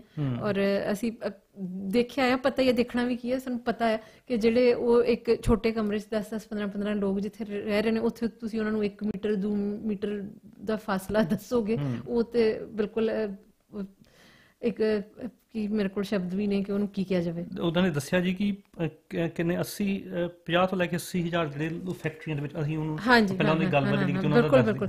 ਹਾਂਜੀ, ਉਹ ਕਹਿ ਕੇ ਗਏ ਨੇ ਕਿ 8 ਮਾਰਚ ਨੂੰ ਲੋਕਡਾਊਨ ਜਿਹੜਾ ਸ਼ੁਰੂ ਹੋਇਆ ਬੰਗਲਾਦੇਸ਼ ਵਿੱਚ, ਤੋਂ ਜਿਹੜੇ ਗਾਰਮੈਂਟਸ ਵਰਕਰਜ਼ ਨੇ, ਜਿਹੜੇ ਅਸੀਂ ਇੱਥੇ ਆਮ ਕੇ-ਮਾਰਟ ਵੇਅਰਹਾਊਸ ਟੀ-ਸ਼ਰਟਸ ਦੇਖੋਗੇ, ਹਰ ਜਗ੍ਹਾ ਦੀ ਟੀ-ਸ਼ਰਟ ਬੰਗਲਾਦੇਸ਼ ਤੋਂ ਬਣ ਕੇ ਆਉਂਦੀਆਂ ਨੇ। ਸੋ ਉਹ ਜਿਹੜੇ ਸਾਡੀਆਂ ਟੀ-ਸ਼ਰਟਸ ਕੁਆਲਿਟੀ, ਹਾਂਜੀ, ਟੀ-ਸ਼ਰਟਸ ਬਣਾਉਂਦੇ ਨੇ, ਉਹਨਾਂ ਨੂੰ 2 ਮਾਰਚ ਤੋਂ ਅੱਜ 2 ਮਹੀਨੇ ਹੋ ਗਏ ਨੇ, ਤਾਂ ਉਹਨਾਂ ਨੂੰ ਕਾਫੀ ਵੱਡੀ ਗਿਣਤੀ ਹੈ ਜਿਨ੍ਹਾਂ ਨੂੰ ਤਨਖਾਹ ਨਹੀਂ ਮਿਲੀ। ਮੇਰੇ ਖਿਆਲ ਉਹਨਾਂ ਨੇ 30,000 ਤੋਂ ਜ਼ਿਆਦਾ ਵਰਕਰਜ਼ ਕਿਹਾ ਕਿ ਸੈਕ ਕਰ ਦਿੱਤੇ ਗਏ ਨੇ, ਔਰ ਜਿਹੜੇ ਸੈਕ ਨਹੀਂ ਕੀਤੇ ਗਏ ਉਹਨਾਂ ਵਿੱਚੋਂ ਉਹਨਾਂ ਨੂੰ ਸਿਰਫ ਅੱਧੀ ਤਨਖਾਹ ਮਿਲ ਰਹੀ ਹੈ, ਕਾਫੀ ਸਾਰਿਆਂ ਨੂੰ ਬਿਲਕੁਲ ਤਨਖਾਹ ਨਹੀਂ ਮਿਲ ਰਹੀ ਜਾਂ ਲੇਟ ਮਿਲ ਰਹੀ ਹੈ, ਔਰ ਬਹੁਤ ਸਾਰੇ ਜਿਹੜੇ ਨੇ ਗੈਰ ਕਾਨੂੰਨੀ ਤਰੀਕੇ ਨਾਲ ਆਪਣਾ ਬਿਜ਼ਨਸ ਬੰਦ ਕਰ ਗਏ ਨੇ, ਜਿਹੜਾ ਇੱਥੇ ਵੀ ਹੋਇਆ ਪਰ ਇੱਥੇ ਉਹਨਾਂ ਖਰਾਬ ਨਹੀਂ ਹੈ ਕੰਮ। ਤੋ ਤੁਹਾਡਾ ਸਵਾਲ ਸੀ ਭਾਰਤੀ ਜੀ ਉਹਨਾਂ ਨੂੰ ਕਿ ਯੂਨੀਅਨ ਕਿਸ ਤਰ੍ਹਾਂ ਮਦਦ ਕਰ ਰਹੀ ਹੈ, तो उन्होंने कहा कि वो ये फाइट कर रहे हैं ये सारे इशूज़ ते कि late payment, non payment, closure और जिहड़ियां सैलरियां अद्धियां कर दित्तियां गईयां, सारे इशूज़ नूं लैके फाइट कर रहे हैं। प्लस उन्होंने जिस तरह लॉकडाउन शुरू होया तो वर्करज़ नूं जागरूक करने लई ਉਹਨਾਂ ਨੂੰ ਐਜੂਕੇਟ ਕਰਨ ਲਈ 1 ਲੱਖ ਤੋਂ ਵੱਧ ਜਿਹੜੇ ਆ ਉਹ ਫਲਾਇਰ ਲੀਫਲੈਟ ਵੰਡੇ ਉਹਨਾਂ ਦੀ ਆਪਣੀ ਭਾਸ਼ਾ 'ਚ ਲਿਖ ਕੇ ਕਿ ਇਹ ਕਰੋਨਾ ਹੈ ਕੀ ਹੈ ਔਰ ਤੁਹਾਡੇ ਕੀ ਰਾਈਟਸ ਨੇ। ਉਸ ਤੋਂ ਬਾਅਦ ਉਹਨਾਂ ਨੇ ਜਿਹੜੇ ਸਭ ਤੋਂ ਜ਼ਿਆਦਾ ਜਿਨ੍ਹਾਂ ਦੀ ਹਾਲਤ ਖਰਾਬ ਸੀਗੀ 7000 ਦੇ ਕਰੀਬ ਵਰਕਰ, ਉਹਨਾਂ ਨੂੰ ਉਹ ਐਮਰਜੈਂਸੀ ਖਾਣਾ ਜਿਹੜਾ ਆ ਉਹ ਹੁਣ ਵੀ ਪ੍ਰੋਵਾਈਡ ਕਰ ਰਹੇ ਨੇ ਲਗਾਤਾਰਤਾ ਨਾਲ। ਤੋ ਨਾਲ ਉਹਨਾਂ ਨੇ ਬਿਲਕੁਲ ਆਪ ਹੀ ਇਹ ਕਹਿ ਦਿੱਤਾ ਕਿ ਯੂਨੀਅਨ ਕੋਲ ਇੰਨੀ ਸਮਰੱਥਾ ਨਹੀਂ ਹੈ ਕਿ ਉਹ ਹਰ ਇੱਕ ਜਿਹੜਾ ਵਰਕਰ ਹੈ ਉਹਦੀ ਮਦਦ ਕਰ ਸਕੇ, ਖਾਸ ਕਰਕੇ ਜਿਹੜਾ ਕਿ ਉਹ ਖਾਣਾ ਪ੍ਰੋਵਾਈਡ ਕਰਨਾ ਔਰ ਫਾਈਨੈਂਸ਼ੀਅਲ ਹੈਲਪ ਕਰਨਾ। ਪਰ ਜਿਹੜਾ ਉਹ ਲੜਾਈ ਦੇ ਮੁੱਦੇ ਨੇ, ਲੜਾਈ ਦਾ ਫਰੰਟ ਹੈ ਉੱਥੇ ਉਹ ਪੂਰੇ ਡਟੇ ਹੋਏ ਨੇ। ਕੁਝ ਮਜਬੂਰੀਆਂ ਲੋਕਡਾਊਨ ਕਰਕੇ ਵੀ ਕਿ ਅਸੀਂ ਫਿਜ਼ੀਕਲੀ ਇਕੱਠੇ ਨਹੀਂ ਹੋ ਸਕਦੇ, ਮਿਲ ਨਹੀਂ ਸਕਦੇ, ਰੈਲੀਜ਼ ਨਹੀਂ ਕਰ ਸਕਦੇ, ਉਹਦੇ ਕਰਕੇ ਰਿਸਟ੍ਰਿਕਸ਼ਨਸ ਵੀ ਬਣ ਜਾਂਦੀਆਂ ਨੇ। ਬਿਲਕੁਲ ਜੀ। ਔਰ ਉਸ ਤੋਂ ਬਾਅਦ ਅਸੀਂ ਪੁੱਛਿਆ ਸੀਗਾ ਕਿ ਜਿਹੜੇ ਇੱਥੇ ਨਿਊਜ਼ੀਲੈਂਡ ਵਰਗੇ ਮੁਲਕਾਂ ਦੇ ਵਿੱਚ ਜਦੋਂ ਅਸੀਂ ਬੰਗਲਾਦੇਸ਼ ਦੇ ਕੱਪੜੇ ਬਣੇ ਹੋਏ ਕੇ ਮਾਰਟ ਤੋਂ ਜਾਂ ਕਾਟਨ ਨੌਨ ਤੋਂ ਜਾਂ ਉਹਨਾਂ ਨੂੰ ਸਵਾਲ ਕੀਤੇ ਜਾਣ ਕਿ ਤੁਸੀਂ ਆਪਣੇ ਜਿਹੜੇ ਤੁਹਾਡੇ ਕੰਟਰੈਕਟਰ ਨੇ ਉੱਥੇ ਬੰਗਲਾਦੇਸ਼ ਦੇ ਵਿੱਚ ਉਹਨਾਂ 'ਤੇ ਪ੍ਰੈਸ਼ਰ ਪਾ ਰਹੇ ਹੋ ਕਿ ਤੁਸੀਂ ਉੱਥੇ ਜਿਹੜੇ ਕਾਮੇ ਨੇ ਉਹਨਾਂ ਦੀ ਲੁੱਕ ਆਫਟਰ ਕਰ ਰਹੇ ਹੋ, ਔਰ ਬਿਲਕੁਲ ਬਕਾਇਦਾ ਅਸੀਂ ਉਹ ਗੱਲ ਕਰ ਰਹੇ ਸੀ ਕਿ ਇਹਨਾਂ ਨਾਲ ਜਦੋਂ ਸਾਡਾ ਕੰਟੈਕਟ ਹੋਇਆ ਫਸਟ ਯੂਨੀਅਨ ਨੇ ਇਹਨਾਂ ਦੇ ਹੱਕ ਦੇ ਵਿੱਚ ਇੱਥੇ ਮੁਜ਼ਾਹਰਾ ਕੀਤਾ ਸੀ। ਹਾਂਜੀ, ਉਹ H&M ਜਿਹੜੇ ਨਵੇਂ ਸਟੋਰ ਖੁੱਲੇ ਨੇ, H&M ਦੇ ਸਟੋਰ, ਕਿਉਂਕਿ ਉੱਥੇ ਬਹੁਤ ਸਾਰੇ ਜਿਹੜੇ ਕੱਪੜੇ ਨੇ ਉਹ ਬੰਗਲਾਦੇਸ਼ ਤੋਂ ਬਣ ਕੇ ਆ ਰਹੇ ਨੇ। ਸੋ ਅਸੀਂ ਵੀ ਦੋਸਤੋ ਤੁਹਾਨੂੰ ਬੇਨਤੀ ਕਰਦੇ ਹਾਂ ਕਿ ਜ਼ਰੂਰ ਇਹ ਸਵਾਲ ਉਹਨਾਂ ਨੂੰ ਜ਼ਰੂਰ ਕੀਤੇ ਜਾਣ ਜਿੱਥੇ ਵੀ ਤੁਹਾਨੂੰ ਮੌਕਾ ਮਿਲਦਾ ਹੈ ਕਿ ਜਿੱਥੋਂ ਇਹ ਬਣ ਕੇ ਸਮਾਨ ਆ ਰਿਹਾ ਉਹਨਾਂ ਦੀ ਕਿੰਨੀ ਕੁ ਲੁੱਕ ਆਫਟਰ ਜਿਹੜੀ ਆ ਉਹ ਕੀਤੀ ਜਾ ਰਹੀ ਹੈ। ਸੋ ਮੇਰੇ ਖਿਆਲ ਇਹਦੇ ਵਿੱਚ ਅਸੀਂ ਉਹਨਾਂ ਦੀ ਗੱਲ ਦਾ ਤੇ ਮੇਰੇ ਖਿਆਲ ਤਰਜਮਾ ਔਰ ਉਹ ਜਿਹੜੀਆਂ ਯੂਨੀਅਨਸ ਅਕ੍ਰੋਸ ਦ ਵਰਲਡ ਨੇ ਉਹਨਾਂ ਦੀ ਵੀ ਉਹ ਗੱਲ ਕਰ ਰਹੇ ਸੀਗੇ ਕਿ ਉਹ ਰਾਬਤਾ ਸਾਰਿਆਂ ਨਾਲ ਕਰ ਰਹੇ ਆ ਔਰ ਉਹਨਾਂ ਨੂੰ ਸਮਰਥਨ ਔਰ ਸੋਲੀਡੈਰਿਟੀ ਦੇ ਜਿਹੜੇ ਮੈਸੇਜ ਸੰਦੇਸ਼ ਨੇ ਉਹ ਯੂਨੀਅਨਸ ਕੋਲ ਆ ਰਹੇ ਨੇ। ਸੋ ਇੱਥੇ ਵੀ ਫਸਟ ਯੂਨੀਅਨ ਨਾਲ ਤੇ ਉਹਨਾਂ ਦਾ ਰਾਬਤਾ ਹੈ ਹੀ ਹੈ, ਯੂਨਾਈਟ ਯੂਨੀਅਨ ਨਾਲ ਵੀ ਉਹਨਾਂ ਨੇ ਰਾਬਤਾ ਕੀਤਾ ਹੈ ਪਿਛਲੇ ਕੁਝ ਦਿਨਾਂ 'ਚ। ਤੋ ਇੱਥੋਂ ਦੀਆਂ ਯੂਨੀਅਨਸ ਜਿਸ ਤਰੀਕੇ ਨਾਲ ਮਦਦ ਕਰ ਸਕਣਗੀਆਂ ਉਹ ਵੀ ਜ਼ਰੂਰ ਕਰਨਗੀਆਂ। ਅਨੂ ਸਭ ਤੋਂ ਵੱਡੀ ਤੇ ਇਹ ਹੈ ਕਿ ਅਵੇਅਰਨੈਸ ਲੋਕਾਂ ਦੇ ਵਿੱਚ। ਬਿਲਕੁਲ ਬਿਲਕੁਲ, ਹਾਂ, ਸਭ ਤੋਂ ਪਹਿਲਾਂ ਤੇ ਉਹੀ ਇੱਕ ਲੋਕਾਂ ਨੂੰ ਪਤਾ ਹੋਵੇ। ਜਦੋਂ ਅਸੀਂ ਉਹ ਮੀਨਸ ਆਫ ਪ੍ਰੋਡਕਸ਼ਨ ਦੀ ਗੱਲ ਕਰਦੇ ਹਾਂ, ਸਮਾਨ ਉੱਥੇ ਸੋਹਣੇ ਉੱਥੇ ਹੈਂਗਰਾਂ ਦੇ ਸ਼ੈਲਫਾਂ ਦੇ ਉੱਪਰ ਟੰਗਿਆ ਜਾਂਦਾ ਆ, ਪਰ ਉਹਦੇ ਪਿੱਛੇ ਜਿਹੜਾ ਉਤਪਾਦਨ ਦਾ ਜਿਹੜਾ ਪ੍ਰੋਸੈਸ ਵਾ ਜਿਹੜਾ ਉਹਦੇ ਵਿੱਚ ਕੀ ਇਨਵੋਲਵ ਆ, ਕੱਲੀਆਂ ਉਹਦੇ 'ਚ ਮਸ਼ੀਨਾਂ ਇਨਵੋਲਵ ਨਹੀਂ, ਉਹਦੇ ਵਿੱਚ ਬੰਦੇ ਵੀ ਇਨਵੋਲਵ ਆ ਔਰ ਬੰਦਿਆਂ ਦੀ ਕਿਵੇਂ ਲੁੱਕ ਆਫਟਰ ਕੀਤੀ ਜਾ ਰਹੀ ਦੁਨੀਆ ਭਰ ਦੇ ਵਿੱਚ। ਔਰ ਬੰਗਲਾਦੇਸ਼ ਦੀਆਂ ਹਾਲਤਾਂ ਤੇ ਅਨੂ ਜੀ ਇੰਨੀਆਂ ਕੁ ਤੇ ਵਿਚਾਰੇ ਉਹ ਪਲਾਇਨ ਜਿਹੜਾ ਹੁੰਦਾ ਆ ਪਿੰਡਾਂ ਦੇ ਵਿੱਚੋਂ ਉੱਥੇ, ਕਿਉਂਕਿ ਸਮੁੰਦਰ ਦੇ ਉਹ ਲੈਵਲ ਜਿਹੜਾ ਉਹਨਾਂ ਦਾ ਹੜ ਆਏ ਰਹਿੰਦੇ ਉਹਨਾਂ ਦੇ ਤਰ੍ਹਾਂ ਨੇ। ਸੋ ਇਟਸ ਵੈਰੀ ਬਹੁਤ ਜ਼ਿਆਦਾ ਟ੍ਰੈਜਿਕ ਜਿਹੜੀਆਂ ਉਹ ਕੰਡੀਸ਼ਨਾਂ ਦੇ ਵਿੱਚ ਰਹਿੰਦੇ ਨੇ। ਔਰ ਸਰਮਾਏਦਾਰੀ ਜਿਹੜੀ ਆ ਉਹ ਇਹੀ ਹੀ ਜਿੰਨਾ ਜ਼ਿਆਦਾ ਕੋਈ ਡੈਸਪਰੇਟ ਵਾ ਉਹਨਾਂ ਜ਼ਿਆਦਾ ਉਹਨਾਂ ਨੂੰ ਉਹ ਵਰਤਿਆ ਜਾ ਰਿਹਾ ਹੈ। ਔਰ ਬੰਗਲਾਦੇਸ਼ ਦੇ ਵਿੱਚ ਬਹੁਤ ਵੱਡੇ ਵੱਡੇ ਜਿਹੜੇ ਲੇਬਲ ਨੇ ਕੱਪੜਿਆਂ ਦੇ, ਉਹਨਾਂ ਦੇ ਉਹ ਕੱਪੜੇ ਬਣਦੇ ਨੇ। ਹਾਂਜੀ, H&M ਵੀ ਜਿਹਦੀ ਅਸੀਂ ਗੱਲ ਕਰ ਰਹੇ ਹਾਂ ਉਹਨੂੰ ਕਾਫੀ ਟ੍ਰੈਂਡੀ ਲੇਬਲ ਮੰਨਿਆ ਜਾਂਦਾ। ਜਿਹੜੇ ਮੈਂ ਪਹਿਲਾਂ ਨਾਮ ਲਏ ਵੇਅਰ ਹਾਊਸ, ਕੇ ਮਾਰਟ, ਉਹਨਾਂ ਨੂੰ ਸ਼ਾਇਦ ਲੋਕ ਨੀਵੇਂ ਦਰਜੇ ਦੇ ਕੱਪੜੇ ਦੇਖਦੇ ਨੇ, ਪਰ H&M ਮੇਰੇ ਹਿਸਾਬ ਨਾਲ ਤੇ ਕੋਈ ਇੰਨਾ ਸਸਤਾ ਨਹੀਂ ਹੈਗਾ ਲੋਕੀ। ਹਾਂ, ਔਰ ਉਸ ਤੋਂ ਹੋਰ ਵੀ ਵੱਡੇ ਵੱਡੇ ਜਿਹੜੇ ਡਿਜ਼ਾਈਨਰ ਬ੍ਰਾਂਡ ਨੇ ਉਹਨਾਂ ਦੇ ਵੀ ਕੱਪੜੇ ਬਣਦੇ ਨੇ ਬੰਗਲਾਦੇਸ਼। ਔਰ ਉਹਨੂੰ ਜੀ ਟ੍ਰੈਜਿਕ ਦੀ ਗੱਲ ਇਹ ਹੈ ਕਿ ਉੱਥੇ ਵਰਕਰ ਜਿਹੜੇ ਨੇ ਉਹ ਆਪਣੀਆਂ ਮੰਗਾਂ ਵਾਸਤੇ ਲੜ ਰਹੇ ਨੇ ਜੀ। ਇੱਥੇ ਜਿਹੜੇ H&M ਦੇ ਵਿੱਚ ਨੇ ਜਿਹੜੇ ਉਹ ਰਿਟੇਲ ਸ਼ਾਪ 'ਚ ਕੰਮ ਉਹਨਾਂ ਨੂੰ ਵੀ ਪ੍ਰੋਪਰ ਪੇ ਨਹੀਂ ਕਰਦੇ। ਹਾਂ, ਸੋ ਇਹ ਬਹੁਤ ਮਤਲਬ ਕਿ ਉਹ ਜਿਹੜਾ ਪੈਸਾ ਆ ਉਹ ਵਰਕਰ ਨੂੰ ਜੋ ਉਹਦਾ ਹੱਕ ਬਣਦਾ ਉਹ ਕਿਸੇ ਵੀ ਦੇਸ਼ 'ਚ ਨਹੀਂ ਮਿਲ ਰਿਹਾ। ਜਿਹੜੀਆਂ ਉਹ ਵੱਡੀਆਂ ਇਹ ਮਲਟੀਨੈਸ਼ਨਲ ਕੰਪਨੀਆਂ H&M ਤੋਂ ਇਹ ਜਿਹੜੇ ਮਲਟੀਨੈਸ਼ਨਲ ਜਾਇੰਟ ਕਾਰਪੋਰੇਟ ਨੇ ਆਪਣੀਆਂ ਜੇਬਾਂ 'ਚ ਪਾ ਰਹੇ ਨੇ ਉਹ ਸਾਰਾ ਮੁਨਾਫਾ। ਸੋ ਜੇ ਅਗਰ ਤੁਸੀਂ ਸਮਝਦੇ ਹੋ ਕਿ ਤੁਸੀਂ $50 ਦੀ ਟੀ-ਸ਼ਰਟ ਖਰੀਦ ਲਈ ਹੈ H&M ਤੋਂ ਇੱਥੇ ਜਿਹੜੇ H&M ਸ਼ਾਪ 'ਚ ਕੰਮ ਕਰਦੇ ਨੇ ਜਾਂ ਉਹਨਾਂ ਦੀ ਡਿਸਟਰੀਬਿਊਸ਼ਨ 'ਚ ਨੇ ਉਹਨਾਂ ਨੂੰ ਬਹੁਤ ਵਧੀਆ ਤਨਖਾਹ ਮਿਲਦੀ ਹੋਏਗੀ ਬੰਗਲਾਦੇਸ਼ ਦੇ ਮੁਕਾਬਲੇ ਜਿੱਥੇ ਕਿ ਉਹ ਤੁਹਾਡੀ ਟੀ-ਸ਼ਰਟ ਮੈਨੂਫੈਕਚਰ ਹੋਈ ਹੈ। ਇਹ ਗਲਤ ਫਹਿਮੀ ਹੈ। ਇੱਥੇ ਵਾਲਿਆਂ ਨੂੰ ਵੀ ਨਹੀਂ ਉਹ ਚੰਗੀ ਤਰ੍ਹਾਂ ਟਰੀਟ ਕਰਦੇ। ਇਸੇ ਕਰਕੇ ਪਿਛਲੇ ਸਾਲ ਉਹਨਾਂ ਨੇ ਸਟ੍ਰਾਈਕਸ ਕੀਤੀਆਂ ਸੀਗੀਆਂ ਫਸਟ ਯੂਨੀਅਨ ਦੇ ਮੈਂਬਰਸ ਨੇ। ਮੈਨੂੰ ਯਾਦ ਹੈ ਜਿਹੜੀ ਮੂਵੀ ਡਾਕੂਮੈਂਟਰੀ ਕਾਰਪੋਰੇਸ਼ਨ ਦੇ ਵਿੱਚ ਕਿ ਮੈਨੂੰ ਹੁਣ ਬ੍ਰਾਂਡ ਦਾ ਉਹਦਾ ਨਾਮ ਭੁੱਲ ਗਿਆ, ਟੀ-ਸ਼ਰਟਸ ਵਾਲੀ ਕਿ ਉਹ $150 ਅਮਰੀਕਨ ਡਾਲਰ ਦੇ ਵਿੱਚ ਵੇਚ ਰਹੇ ਆ ਤੇ ਵਰਕਰ ਨੂੰ ਉਹਦੇ ਵਿੱਚੋਂ 30 ਸੈਂਟ 150 ਰੁਪਏ 'ਚ ਵੇਚ ਰਹੇ ਆ ਤੇ 30 ਪੈਸੇ ਜਿਹੜੇ ਆ ਉਹ ਸਿਰਫ ਵਰਕਰ ਨੂੰ ਮਿਲਦੇ ਆ ਉਹਦੇ ਵਿੱਚੋਂ ਉਹ ਬਣਾਉਣ ਨੂੰ। ਸੋ ਇਹ ਬਹੁਤ ਵੱਡੀ ਕਹਾਣੀ ਬਣਦਾ ਜਿਹਦੇ ਵਿੱਚ ਅਸੀਂ ਵੀ ਸ਼ਾਮਲ ਹੈ ਜੀ। ਮੈਂ ਚੰਗਾ ਨਹੀਂ ਲੋਕੀ ਸਮਝਦੇ ਕਿਉਂਕਿ ਤੁਸੀਂ ਆਪਣੇ ਆਪ ਨੂੰ ਬੜੇ ਸੱਚੇ ਸੁੱਚੇ ਕਹਿੰਦੇ ਹੋ, ਅਸੀਂ ਵੀ ਉਹਦੇ ਸ਼ਾਮਲ ਹੈ। ਜਦੋਂ ਅਸੀਂ ਜਾ ਕੇ ਇਹ Kmart ਤੋਂ ਜਾਂ H&M ਤੋਂ ਇਹ ਸਟੋਰ ਚੋਂ ਕੋਈ ਚੀਜ਼ ਲੈਂਦੇ ਆ ਅਸੀਂ ਅਣਜਾਣੇ ਹੀ ਉਸ ਕਰਪਸ਼ਨ ਦੇ ਵਿੱਚ ਉਹ ਜਿਹੜੀ ਇਨਇਕੁਐਲਿਟੀ ਨਾ ਚਾਹੁੰਦੇ ਹੋਏ ਹਿੱਸਾ ਬਣਦੇ ਉਹਦਾ ਹਿੱਸਾ ਸੀ। ਹਾਂ ਤਾਂ ਇਹਦੇ ਵਿੱਚ ਮੇਰਾ ਖਿਆਲ ਹੈ ਸਰੋਤਿਆਂ ਦੇ ਮਨਾਂ 'ਚ ਵੀ ਸਵਾਲ ਹੋਏਗਾ ਕਿ ਫਿਰ ਕੀ ਕੀਤਾ ਜਾਵੇ। ਬਿਲਕੁਲ ਜੀ, ਬਿਲਕੁਲ ਕੀ ਕੀਤਾ ਜਾਵੇ। ਅਸੀਂ ਕੋਸ਼ਿਸ਼ ਕਰ ਰਹੇ ਹਾਂ ਨਿਊਜ਼ੀਲੈਂਡ 'ਚ ਜਿੱਥੇ ਮਰਜ਼ੀ ਬੈਠੀ ਹੋਈਏ ਆਪਣੀ ਆਵਾਜ਼ ਲਿਵਿੰਗ ਵੇਜ ਦੀ ਜਿਹੜੀ ਮੂਵਮੈਂਟ ਹੈ ਉਹ ਇੱਕ ਬੜੀ ਵਧੀਆ ਚੀਜ਼ ਹੈ। ਉਹਦੇ 'ਚ ਆਵਾਜ਼ ਵੱਧ ਤੋਂ ਵੱਧ ਉਠਾਉਣੀ ਚਾਹੀਦੀ ਹੈ। ਜਿਹੜੇ ਸਾਡੇ ਸਰੋਤੇ ਨੂੰ ਨਹੀਂ ਪਤਾ ਜਾਣਕਾਰੀ ਹਾਸਲ ਕਰ ਸਕਦੇ ਨੇ। ਅੱਜ ਕੱਲ੍ਹ ਔਨਲਾਈਨ ਸਾਰਾ ਕੁਛ ਹੀ ਮੌਜੂਦ ਹੈ। ਅਸੀਂ ਇਹ ਨਹੀਂ ਕਹਿੰਦੇ ਕਿ ਸਿਰਫ ਅਸੀਂ ਇਹੋ ਗੱਲ ਕਰਦੇ ਹਾਂ, ਹੋਰ ਵੀ ਲੋਕ ਬਹੁਤ ਇਸ ਤਰ੍ਹਾਂ ਦੀਆਂ ਗੱਲਾਂ ਕਰਦੇ ਨੇ। ਸੋ ਸੁਣਿਆ ਜਾਵੇ, ਪੜ੍ਹਿਆ ਜਾਵੇ, ਦੇਖਿਆ ਜਾਵੇ। ਬਿਲਕੁਲ ਜੀ। ਇਸ ਤੋਂ ਪਹਿਲਾਂ ਆਪਾਂ ਜਿਹੜਾ ਅਖੀਰਲਾ ਅੱਧਾ ਘੰਟਾ ਹੋਊਗਾ ਉਹ ਸ਼ਾਇਦ ਉੱਤੇ ਇਮੀਗ੍ਰੇਸ਼ਨ ਵਾਲੀ ਗੱਲ ਕਰਾਂਗੇ। ਪਰ ਇਸ ਤੋਂ ਪਹਿਲਾਂ ਕਿਉਂਕਿ ਅੱਜ ਆਪਣਾ ਵਿਸ਼ਾ ਜਿਹੜਾ ਉਹ ਬਿਲਕੁਲ ਇਸ ਮਹਾਮਾਰੀ ਦੇ ਵਿੱਚ ਭਾਰਤ ਬੰਗਲਾਦੇਸ਼ ਵਰਗੇ ਮੁਲਕਾਂ ਦੇ ਵਿੱਚ ਮਜ਼ਦੂਰਾਂ ਦੀ ਕੀ ਹਾਲਤ ਹੈ ਔਰ ਜਿਸ ਤਰੀਕੇ ਦੇ ਨਾਲ ਭੁੱਖਣ ਭਾਣੇ ਉਹ ਸ਼ਹਿਰਾਂ ਦੇ ਵਿੱਚੋਂ ਆਪਣੇ ਪਿੰਡਾਂ ਨੂੰ ਵਾਪਸ ਜਾ ਰਹੇ ਨੇ। ਅਨੂ ਜੀ, ਇਹ ਸਾਥੀ ਨਰਿੰਦਰ ਕੁਮਾਰ ਜੀਤ ਜਿਹੜੇ ਸਾਨੂੰ ਸਰੋਤੇ ਲਗਾਤਾਰ ਸੁਣਦੇ ਨੇ ਉਹ ਸਾਰੇ ਜਾਣਦੇ ਨੇ। ਅਸੀਂ ਇਹਨਾਂ ਨੂੰ ਬਠਿੰਡੇ ਤੋਂ ਵਕੀਲ ਨੇ ਔਰ ਜਿਹੜੀ ਇਹ 17 ਜਿਹੜੇ ਨੇ ਮਜ਼ਦੂਰ ਮੈਂ ਪੜ੍ਹ ਕੇ ਸੁਣਾਊਂਗਾ ਸਾਰੀ ਉਹਨਾਂ ਦੀ ਗੱਲਬਾਤ, ਉਹ ਤੁਹਾਨੂੰ ਸਮਝ ਆ ਜਾਊਗੀ। ਉਹ ਰੀਸੈਂਟਲੀ ਪਰਸੋਂ ਗੱਡੀ ਦੇ ਹੇਠਾਂ ਆ ਕੇ 17 ਮਜ਼ਦੂਰ ਜਿਹੜੇ ਕਤਲ ਹੋ ਗਏ ਨੇ ਔਰ ਸਿੱਧੇ ਦਾ ਸਿੱਧਾ ਜਿਹੜਾ ਇਹ ਸਾਥੀ ਇੰਡੀਆ ਦੇ ਵਿੱਚ ਕਹਿ ਰਹੇ ਨੇ ਕਿ ਇਹਦਾ ਮੋਦੀ ਜ਼ਿੰਮੇਵਾਰ ਵਾ, ਉਹਨੂੰ ਅਸਤੀਫਾ ਦੇਣਾ ਚਾਹੀਦਾ। ਸੋ ਮੈਂ ਤੁਹਾਨੂੰ ਪੜ੍ਹ ਕੇ ਸੁਣਾਉਂਦਾ ਕਿ ਇਹ ਬਹੁਤ ਹੀ ਮਨ ਨੂੰ ਇੱਕ ਠੇਸ ਪਹੁੰਚਾਉਣ ਵਾਲੀ ਜਿਹੜੀ ਇਹ ਖਬਰ ਹੈ ਆ, ਪਰ ਇਹਦੇ ਕਾਰਨ ਜਿਹੜੇ ਬਹੁਤ ਡੂੰਘੇ ਆ ਜੀ। ਸੋ ਸਾਥੀ ਨਰਿੰਦਰ ਕੁਮਾਰ ਜੀਤ ਜੀ ਲਿਖਦੇ ਨੇ, ਮੋਦੀ ਸਰਕਾਰ ਦੀ ਲੋਕਾਂ ਵਿਰੁੱਧ ਛਿੜੀ ਜੰਗ ਨੇ 16 ਮਜ਼ਦੂਰਾਂ ਦੀ ਜਾਨ ਲਈ। ਮੱਧ ਪ੍ਰਦੇਸ਼ ਦੇ 16 ਪ੍ਰਵਾਸੀ ਮਜ਼ਦੂਰ ਜੋ ਰੁਜ਼ਗਾਰ ਲਈ ਮਹਾਰਾਸ਼ਟਰ ਗਏ ਸਨ ਔਰੰਗਾਬਾਦ ਨੇੜੇ ਰੇਲ ਗੱਡੀ ਦੇ ਪਹੀਆਂ ਹੇਠ ਕੁਚਲੇ ਗਏ। ਸੋ ਇਹ 16 ਜਿਹੜੇ ਮਜ਼ਦੂਰ ਨੇ ਮੱਧ ਪ੍ਰਦੇਸ਼ ਤੋਂ ਮਹਾਰਾਸ਼ਟਰ। ਹਾਂਜੀ। ਇਹ ਮਜ਼ਦੂਰ ਰਾਤ ਨੂੰ 7 ਵਜੇ ਜਾਲਨਾ ਤੋਂ ਚੱਲੇ, ਜਗ੍ਹਾ ਦਾ ਨਾਂ ਜਾਲਨਾ। ਇਹਨਾਂ ਨੇ 850 ਕਿਲੋਮੀਟਰ ਦਾ ਫਾਸਲਾ ਤੈਅ ਕਰਕੇ ਆਪਣੀ ਘਰ ਹੀ ਪਹੁੰਚਣਾ ਸੀ। ਸੋ ਮਹਾਰਾਸ਼ਟਰ ਤੋਂ ਜਿੱਥੇ ਉਹਨਾਂ ਦਾ ਘਰ ਆ 850 ਕਿਲੋਮੀਟਰ ਦਾ ਫਾਸਲਾ। ਇਹਨਾਂ ਦੀ ਪਹਿਲੀ ਮੰਜ਼ਿਲ ਭੁਸਾਵਲ ਸੀ। ਰਾਤੇ ਰਾਤ 36 ਕਿਲੋਮੀਟਰ ਪੈਦਲ ਸਫ਼ਰ ਕਰਕੇ ਉਹ ਸਾਹ ਲੈਣ ਲਈ ਰੇਲਵੇ ਟਰੈਕ ਤੇ ਬੈਠ ਗਏ। ਥੱਕਿਆਂ ਨੂੰ ਨੀਂਦ ਆ ਗਈ। ਰੇਲ ਗੱਡੀ ਆਈ ਅਤੇ 16 ਮਜ਼ਦੂਰਾਂ ਨੂੰ ਬੁਰੀ ਤਰ੍ਹਾਂ ਕੁਚਲ ਕੇ ਅੱਗੇ ਲੰਘ ਗਈ।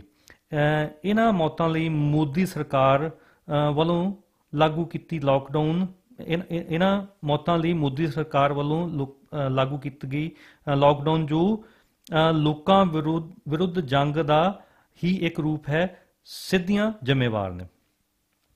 ਸੋ ਜਿਹੜੀ ਆਪਾਂ ਪਹਿਲਾਂ ਹੀ ਗੱਲ ਕਰਕੇ ਹਟੇ ਹਾਂ, ਇਹ ਲਾਕਡਾਊਨ ਹੀ ਹੈ ਜਿਸ ਕਾਰਨ ਇਹਨਾਂ ਮਜ਼ਦੂਰਾਂ ਦਾ ਰੁਜ਼ਗਾਰ ਖੁੱਸਿਆ ਅਤੇ ਉਹ ਫਾਹੇ ਟਾਕੇ ਕੱਢਣ ਲਈ ਮਜਬੂਰ ਹੋਏ।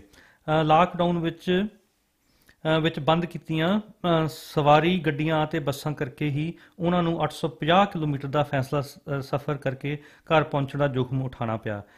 ਇਹਨਾਂ ਤੋਂ ਪਹਿਲਾਂ ਬੇਰੁਜ਼ਗਾਰੀ ਅਤੇ ਭੁੱਖਮਰੀ ਦਾ ਸ਼ਿਕਾਰ ਹੋਏ ਲੱਖਾਂ ਪ੍ਰਵਾਸੀ ਮਜ਼ਦੂਰਾਂ ਲੰਮੀਆਂ ਵਾਟਾਂ ਪੈਰੀਂ ਤੁਰ ਕੇ ਪੁਲਿਸ ਦੀਆਂ ਡਾਂਗਾਂ ਅਤੇ ਝਿੜਕੇ ਸਹਿੰਦੇ ਜਮਹੂਰੀ ਨਿਜ਼ਾਮ ਦੇ ਅੜਬ ਅਤੇ ਆਪਾਸ਼ਾਹ ਅਹਿਲਕਾਰਾਂ ਹੱਥੋਂ ਥਾਂ ਥਾਂ ਜ਼ਲੀਲ ਹੁੰਦੇ ਆਪਣੇ ਘਰੀ ਪਹੁੰਚੇ।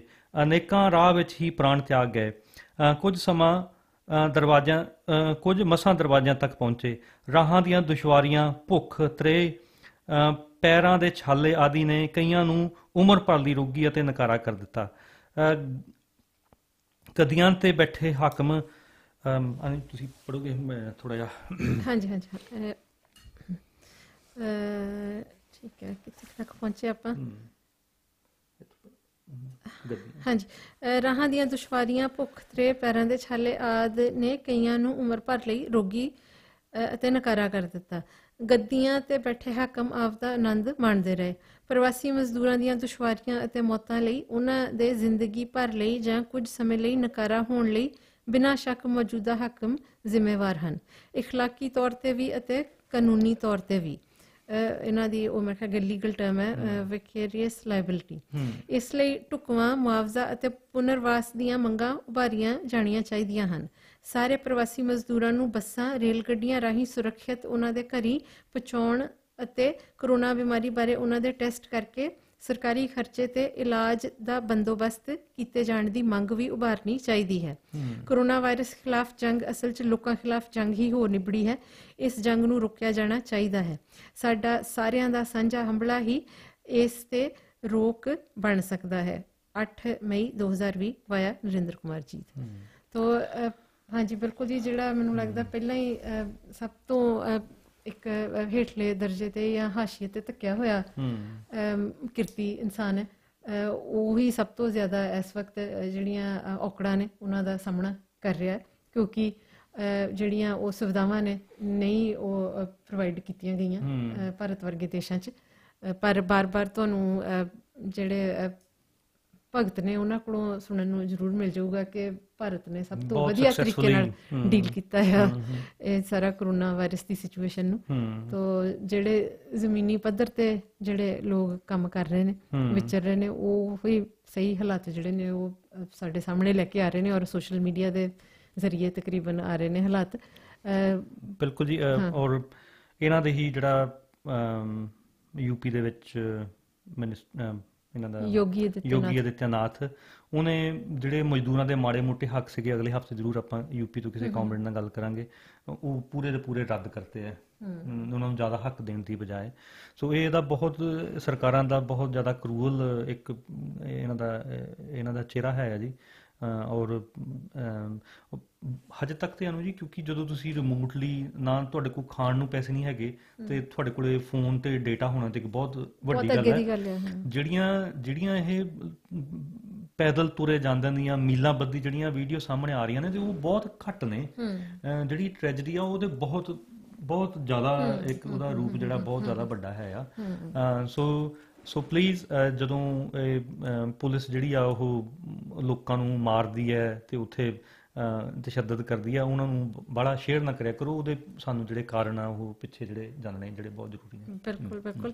ਤੋ ਸ਼ੁਰੂ 'ਚ ਅੱਜ ਦੇ ਪ੍ਰੋਗਰਾਮ 'ਚ ਅਸੀਂ ਗੱਲਬਾਤ ਕੀਤੀ ਸੀ ਐਲਸਟਰ ਮੈਕਲਾਈਮੌਂਟ ਨਾਲ, ਜਿਹੜੇ ਕਿ ਇਮੀਗ੍ਰੇਸ਼ਨ ਲਾਅ ਸਪੈਸ਼ਲਿਸਟ ਨੇ। ਤੋ ਉਹ ਸਾਨੂੰ ਦੱਸ ਰਹੇ ਸੀਗੇ ਕਿ ਜਿਹੜਾ ਆਉਂਦੇ ਸ਼ੁੱਕਰਵਾਰ ਨੂੰ ਬਿੱਲ ਅਗਰ ਪਾਸ ਹੋ ਕੇ ਕਾਨੂੰਨ ਬਣਦਾ ਤਾਂ ਉਹਦੇ ਵਿੱਚ ਕੀ ਉਹਨਾਂ ਦੀ ਓਪੀਨੀਅਨ ਦੇ ਮੁਤਾਬਕ ਕੀ ਕੁਝ ਰਹੇਗਾ। ਤੋ ਸਭ ਤੋਂ ਪਹਿਲੀ ਤਾਂ ਗੱਲ ਇਹ ਸੀਗੀ ਕਿ ਜਿਹੜੇ ਵੀਜ਼ੇ ਆਲਰੇਡੀ ਇਸ਼ੂ ਹੋ ਚੁੱਕੇ ਨੇ ਉਹਨਾਂ 'ਚੋਂ ਕੋਈ ਕੈਂਸਲ ਨਹੀਂ ਹੋਏਗਾ। ਉਹ ਕਲੀਅਰ ਕੱਟ ਗੱਲ ਹੈ। ਉਹ ਅੱਜ ਜਿਹੜੇ ਈਐਨ ਲੀਸ ਗੈਲੋਵੇ ਜਿਹੜੇ ਇਮੀਗ੍ਰੇਸ਼ਨ ਮੰਤਰੀ ਨੇ ਉਹਨਾਂ ਨੇ ਵੀ ਕਲੀਅਰ ਕਰ ਦਿੱਤੀ ਹੈ।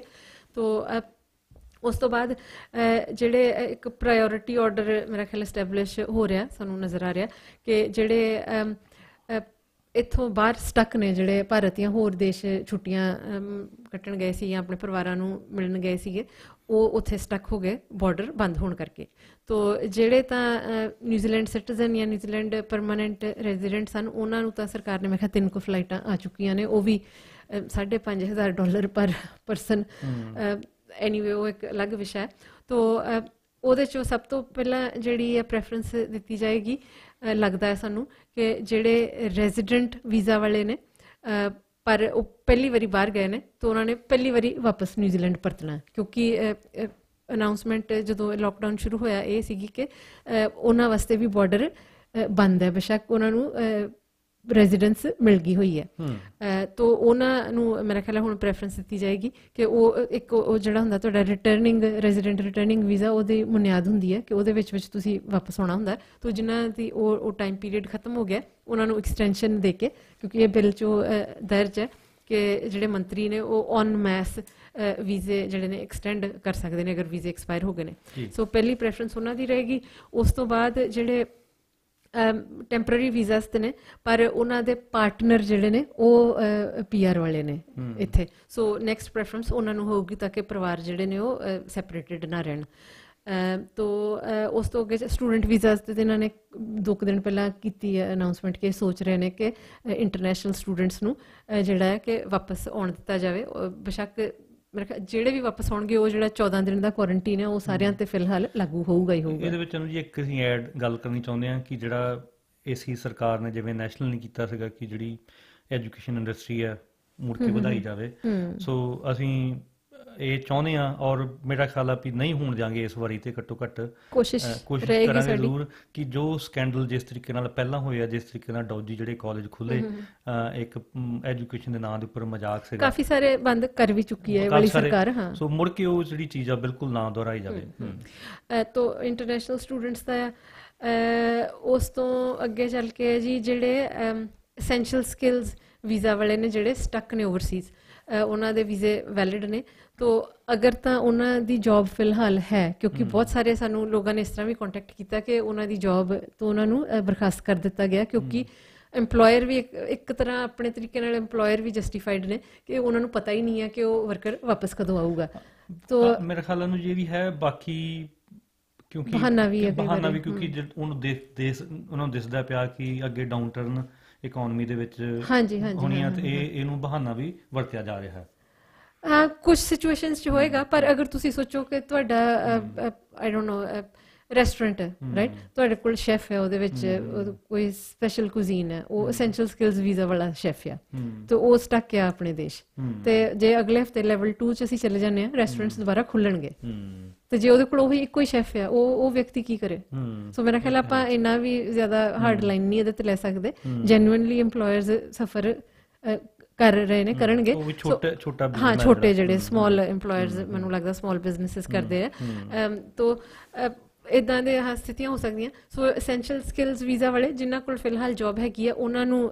ਨੈਕਸਟ ਪ੍ਰਾਇਓਰਿਟੀ ਉਹਨਾਂ ਦੀ ਹੋਏਗੀ ਕਿ ਉਹਨਾਂ ਨੂੰ ਵਾਪਸ ਬੁਲਾਇਆ ਜਾਵੇ ਤਾਂ ਕਿ ਉਹ ਆਪਣੀਆਂ ਜੋਬਸ ਰੀਜੁਆਇਨ ਕਰ ਸਕਣ ਅਗਰ ਐਸੈਂਸ਼ੀਅਲ ਸਕਿੱਲ ਵੀਜ਼ਾ ਹੋਲਡਰ ਦੀ ਜੋਬ ਤੋਂ ਉਹਨੂੰ ਕੱਢ ਦਿੱਤਾ ਗਿਆ ਤੇ ਓਵਰਸੀਜ਼ ਤੱਕ ਹੈ ਉਹ ਸ਼ਾਇਦ ਉਹਨਾਂ ਨੂੰ ਹੋਰ ਪਿੱਛੇ ਪਾ ਦਿੱਤਾ ਜਾਊਗਾ ਲਾਈਨ 'ਚ ਉਸ ਤੋਂ ਬਾਅਦ ਜੀ ਲਾਸਟ ਵਾਲੇ ਜਿਹੜੇ ਕਹਿੰਦੇ ਨੇ ਕਿ ਸ਼ਾਇਦ ਵਿਚਾਰੇ ਓਪਨ ਵਰਕ ਵੀਜ਼ੇ ਵਾਲੇ ਹੋਣਗੇ ਖਾਸ ਕਰਕੇ ਜਿਹੜੇ ਸਟੂਡੈਂਟਸ ਨੂੰ ਕਾਫੀ ਸਾਰਿਆਂ ਨੂੰ ਉਹ ਪੋਸਟ ਸਟੱਡੀ ਜਿਹੜਾ ਸਾਲ ਦਾ 2 ਜਾਂ 3 ਸਾਲ ਦਾ ਵਰਕ ਵੀਜ਼ਾ ਮਿਲਦਾ ਉਹ ਓਪਨ ਹੁੰਦਾ ਆ ਹਮੇਸ਼ਾ ਸੋ ਉਹ ਅਗਰ ਦੇਸ਼ ਤੋਂ ਬਾਹਰ ਸਨ ਇਸ ਵਕਤ ਜਿਹੜੇ ਕਿ ਸ਼ਾਇਦ ਹੋ ਵੀ ਸਕਦੇ ਨੇ ਕਿਉਂਕਿ ਫਰਵਰੀ ਦੇ ਆਸ-ਪਾਸ ਜੇ ਸੈਸ਼ਨ ਸ਼ੁਰੂ ਹੁੰਦੇ ਨੇ ਅਸੀਂ ਉਮੀਦ ਕਰਦੇ ਹਾਂ ਕਿ ਸ਼ਾਇਦ ਜ਼ਿਆਦਾ ਓਪਨ ਵਰਕ ਵੀਜ਼ਿਆਂ ਵਾਲੇ ਨਾ ਹੋਣ ਸਾਨੂੰ ਜਿਨ੍ਹਾਂ ਨੇ ਵੈਸੇ ਕੰਟੈਕਟ ਕੀਤਾ ਐਸੈਂਸ਼ੀਅਲ ਸਕਿੱਲ ਵੀਜ਼ੇ ਵਾਲੇ ਸੀਗੇ ਜਿਹੜੇ ਸਟਕ ਨੇ ਓਵਰਸੀਜ਼ ਪਰ ਇਹ ਸ਼ਾਇਦ ਇੱਕ ਵੱਡੀ ਕੈਜੂਅਲਟੀ ਹੋ ਸਕਦੀ ਹੈ ਸਾਰੀ ਚੀਜ਼ ਚੋਂ ਜਿਹੜੇ ਵਿਚਾਰੇ ਬਹੁਤ ਮਾੜੀ ਗੱਲ ਹੈ ਜੀ ਹਾਂ ਮਾੜੀ ਗੱਲ ਹੋਊਗੀ ਸੈਕਰੀਫਾਈਸ ਵੈਸੇ ਇਹਨਾਂ ਦਾ ਹੈ ਦੇਖਿਆ ਜਾਵੇ ਤੇ ਹਾਂ ਚਲੋ ਮੇਰਾ ਖਿਆਲ ਆਪਣੀ ਆਪਣੀ ਜਗ੍ਹਾ ਤੇ ਹਰ ਇੱਕ ਵਿਅਕਤੀ ਸਮਝਦਾ ਕਿ ਉਹਦਾ ਸੈਕਰੀਫਾਈਸ ਜ਼ਿਆਦਾ ਹੈ ਉਸ ਤੋਂ ਬਾਅਦ ਜਿਹੜੀ ਗੱਲ ਕਿ ਅਗਰ ਇਹ ਬਿੱਲ ਪਾਸ ਹੋ ਕੇ ਕਾਨੂੰਨ ਬਣਦਾ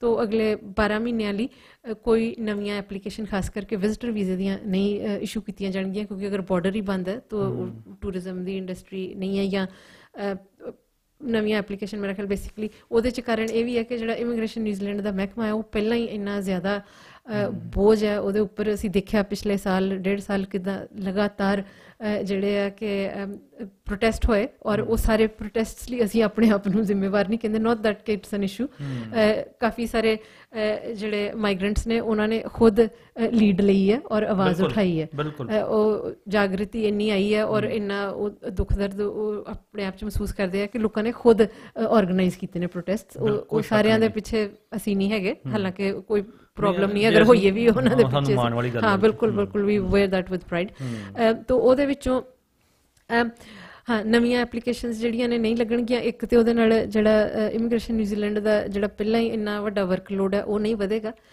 ਔਰ ਦੂਸਰਾ ਇਹ ਹੈ ਕਿ ਇਹ ਬਿੱਲ ਲਿਆਉਣ ਦਾ ਮਕਸਦ ਇਹ ਵੀ ਹੈ ਕਿ ਉਹ ਮੰਤਰੀ ਨੂੰ ਇੰਨੀਆਂ ਪਾਵਰਸ ਦੇਣੀਆਂ ਕਿ ਉਹ ਔਨ ਮੈਸ ਕਿ ਸਾਰੇ ਜਿਹੜੇ ਫਰਜ਼ ਕਰੋ ਸਾਰੇ ਐਸੈਂਸ਼ੀਅਲ ਸਕਿੱਲ ਵੀਜ਼ੇ ਵਾਲੇ ਜਿਹੜੇ ਇਸ ਵਕਤ ਇੱਥੇ ਮੌਜੂਦ ਨੇ, ਅਗਰ ਉਹਨਾਂ ਕੋਲ ਜੋਬ ਨਹੀਂ ਹੈ ਤਾਂ ਉਹਨਾਂ ਨੂੰ ਸਾਰਿਆਂ ਨੂੰ ਓਪਨ ਕਰਤਾ ਜਾਵੇ, ਰਾਦਰ ਦੈਨ ਕਿ ਉਹ ਇਕੱਲਾ ਇੰਡੀਵਿਜੂਅਲ ਜਿਹੜਾ ਉਹ ਐਪਲੀਕੇਸ਼ਨ ਲਗਾਏ ਔਰ ਇਮੀਗ੍ਰੇਸ਼ਨ ਨਿਊਜ਼ੀਲੈਂਡ ਦਾ ਵਰਕਲੋਡ ਹੋਰ ਵਧਾਏ।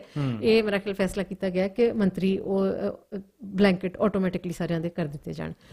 ਤਾਂ ਇਹ ਇੱਕ ਰਾਹਤ ਵਾਲੀ ਗੱਲ ਹੋਏਗੀ ਕਿ ਪਹਿਲਾਂ ਹੀ ਜਿੱਥੇ ਉਹ ਇੰਨੀ ਵੀਜ਼ਾ ਪ੍ਰੋਸੈਸਿੰਗ ਡਿਲੇ ਆ ਉਹਦੇ 'ਚ ਹੋਰ ਐਡ ਨਾ ਕੀਤਾ ਜਾਏ, ਸਗੋਂ ਸ਼ਾਇਦ ਉਹਨਾਂ ਦਾ ਕੰਮ ਘਟੇ ਔਰ ਰਾਹਤ ਮਿਲੇ। ਔਰ ਜਿਹੜਾ ਇੱਕ ਹੋਰ ਸੀਗਾ ਜੀ ਵਰਕ ਟੂ ਰੈਜ਼ੀਡੈਂਸ ਵਾਲੇ ਜਿਹੜੇ ਹੈਗੇ ਨੇ ਵੀਜ਼ਾ ਹੋਲਡਰਸ ਇਸ ਵਕਤ, ਕਿਉਂਕਿ ਉਹਨਾਂ ਦਾ ਉਹ ਬਿਲਕੁਲ ਆਲਮੋਸਟ ਇੱਕ ਕਿਨਾਰੇ ਉਹਨਾਂ ਦੀ ਗੱਲ ਪਹੁੰਚੀ ਹੁੰਦੀ ਹੈ PR ਮਿਲਣ ਵਾਲੀ ਜਾਂ ਰੈਜ਼ੀਡੈਂਸ ਮਿਲਣ ਵਾਲੀ, ਤਾਂ ਉਹਨਾਂ ਦੀਆਂ ਜਿਨ੍ਹਾਂ ਦੀਆਂ ਜੋਬਸ ਨਹੀਂ ਰਹੀਆਂ ਜਾਂ ਉਹਨਾਂ ਨੂੰ ਰਿਡੰਡੈਂਟ ਕਰ ਦਿੱਤਾ ਗਿਆ। ਸਾਡੇ ਵੀ 1-2 ਜਾਣਕਾਰ ਹੈਗੇ ਨੇ ਜਿਹੜੇ ਉਸ ਸਥਿਤੀ 'ਚ ਨੇ, ਤਾਂ ਉਹਦੇ ਬਾਰੇ ਕੋਈ ਠੋਸ ਜਿਹੜੀ ਅਨਾਊਂਸਮੈਂਟ ਮਿਨਿਸਟਰ ਨੇ ਨਹੀਂ ਕੀਤੀ, ਪਰ ਉਹ ਕੁਛ ਨਾ ਕੁਛ ਐਲਸਟਰ ਨੂੰ ਲੱਗਦਾ ਕਿ ਕੋਈ ਪੋਜ਼ੀਟਿਵ ਹੀ ਉਹਦੀ ਅਨਾਊਂਸਮੈਂਟ ਉਹ ਕਰਨਗੇ। ਤਾਂ ਮੇਰਾ ਖਿਆਲ ਹੈ ਕਿ ਸਾਨੂੰ ਸ਼ੁੱਕਰਵਾਰ ਤੱਕ ਜ਼ਿਆਦਾ ਜਿਹੜੀ ਇਹ ਜਾਣਕਾਰੀ ਮਿਲ ਜਾਏਗੀ।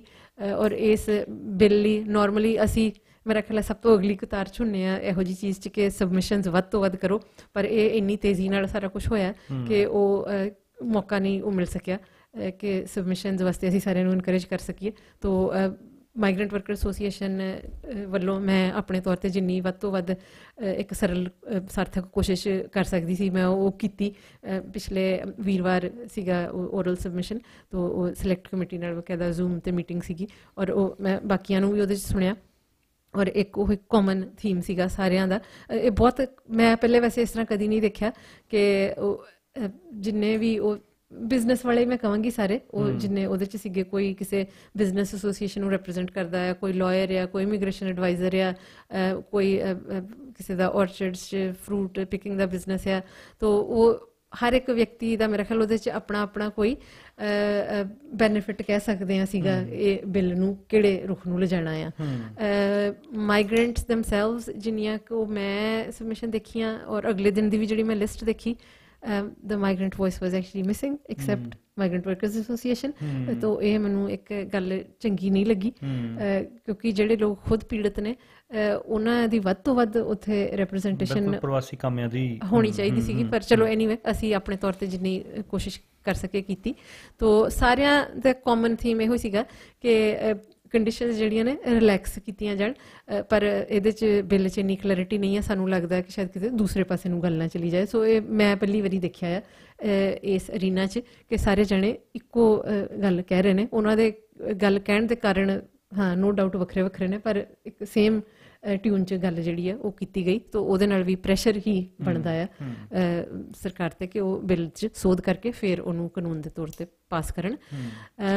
ਤਾਂ ਹਾਂਜੀ ਇਹ ਅਸੀਂ ਆਪਣੇ ਸਰੋਤਿਆਂ ਨਾਲ ਜਿਹੜੇ ਸਾਡੇ ਅਲੱਗ-ਅਲੱਗ ਮਾਧਿਅਮ ਨੇ, ਹੋਰ ਵੀ ਸੋਸ਼ਲ ਮੀਡੀਆ ਜਾਂ YouTube ਜੋ ਵੀ ਹੈ, ਔਰ ਅਗਲੇ ਹਫਤੇ 'ਚ ਅਗਲਾ ਜਿਹੜਾ ਪ੍ਰੋਗਰਾਮ ਹੋਏਗਾ ਉਹਦੇ ਰਾਹੀਂ ਜੋ ਵੀ ਇਹ ਅੱਗੇ ਇਨਫੋਰਮੇਸ਼ਨ ਆਏਗੀ ਸਾਰਿਆਂ ਨੂੰ ਅਸੀਂ ਜਾਣਕਾਰੀ ਜਿਹੜੀ ਅਪਡੇਟ ਕਰਦੇ ਰਵਾਂਗੇ।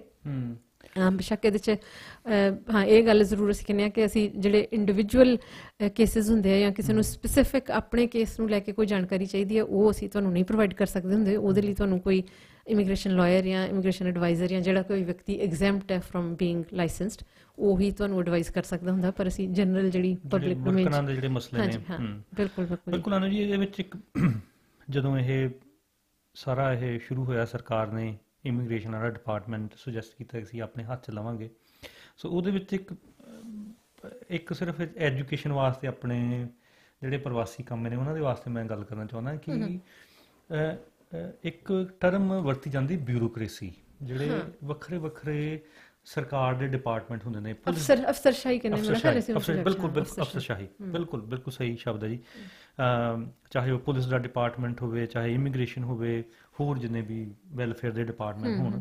ਸੋ ਦੋਸਤੋ ਇਹ ਇੱਕ ਗੱਲ ਮੈਨੂੰ ਹੁਣ ਐਗਜ਼ੈਕਟ ਕੋਟ ਯਾਦ ਨਹੀਂ ਕਿ ਕਾਮਰੇਡ ਲੈਨਨ ਵੀ ਬਹੁਤ ਲੰਬੀ ਗੱਲ ਕਰਦੇ ਕਿ ਬਿਊਰੋਕ੍ਰੇਸੀ ਜਿਹੜੀ ਹੈ ਸਰਕਾਰਾਂ ਚਾਹੇ ਬਦਲ ਜਾਂਦੀਆਂ ਨੇ ਉਹ ਨਹੀਂ ਬਦਲਦੀ, ਉਹ ਬਿਊਰੋਕ੍ਰੇਸੀ ਜਿਹੜੀ ਆ ਉਸੇ ਕਰਕੇ ਤੁਸੀਂ ਨੋਟ ਕਰਦੇ ਹੋ ਕਿ ਜਿਵੇਂ ਪੰਜਾਬ ਦੇ ਵਿੱਚ ਭਾਰਤ ਦੇ ਵਿੱਚ ਜਦੋਂ ਇਲੈਕਸ਼ਨ ਹੁੰਦੀਆਂ ਨੇ ਸਰਕਾਰ ਨਵੀਂ ਆਉਣ ਦੇ ਨਾਲ ਹੀ ਜਿਹੜੇ ਉੱਪਰ ਦੀ ਅਫਸਰਸ਼ਾਹੀ ਉਹ ਬਦਲੀ ਜਾਂਦੀ ਹੈ। ਹਾਂ ਇੱਥੇ ਇਹਨਾਂ ਨੇ ਨਹੀਂ ਕੀਤਾ ਇਮੀਗ੍ਰੇਸ਼ਨ ਨਿਊਜ਼ੀਲੈਂਡ 'ਚ ਲੇਬਰ ਦੀ ਜਦੋਂ ਸਰਕਾਰ ਬਣੀ ਉਹਨਾਂ ਨੇ ਨਹੀਂ ਬਦਲਿਆ। ਸੋ ਮੇਰੇ ਕਹਿਣ ਦਾ ਭਾਵ ਇਹ ਹੈ ਕਿ ਬਹੁਤ ਸਾਰੇ ਮਸਲਿਆਂ ਦੇ ਵਿੱਚ ਜੋ ਸਰਕਾਰ ਨਹੀਂ ਚਾਹੁੰਦੀ, ਬਿਊਰੋਕ੍ਰੇਸੀ ਇੱਕ ਆਪਣੇ ਆਪ ਦੇ ਵਿੱਚ ਇੱਕ ਬਹੁਤ ਪਾਵਰਫੁਲ ਸੰਸਥਾਵਾਂ ਹੁੰਦੀਆਂ ਨੇ ਉਹ ਜਿਹੜੀ ਸਰਕਾਰ ਤੋਂ ਇਲਾਵਾ ਉਹ ਖੁਦ ਕਰਦੀਆਂ ਨੇ। ਔਰ ਇਹਦਾ ਮੈਂ ਸਭ ਤੋਂ ਵੱਡਾ ਜਿਹੜਾ ਪ੍ਰੂਫ ਅਨੂ ਜੀ ਮੈਂ ਦਊਂਗਾ, ਜਦੋਂ ਇਹ ਪੇਰੈਂਟ ਕੈਟਾਗਰੀ ਦੀ ਗੱਲਬਾਤ ਆਈ ਹੈ ਔਰ ਅਸੀਂ ਉਹਦਾ ਡਟ ਕੇ ਵਿਰੋਧ ਕੀਤਾ ਔਰ ਈਅਨ ਲੀਸ ਗੈਲੋ ਦਾ ਵੀ ਵਿਰੋਧ ਕੀਤਾ ਵੀ, ਪਰ ਉਹ ਈਅਨ ਲੀਸ ਗੈਲੋ ਇਹ ਮੰਨ ਰਿਹਾ ਸੀਗਾ ਕਿ ਮੈਨੂੰ ਇਸ ਗੱਲ ਦਾ ਬਹੁਤ ਗਿਆਨ ਨਹੀਂ ਹੈ।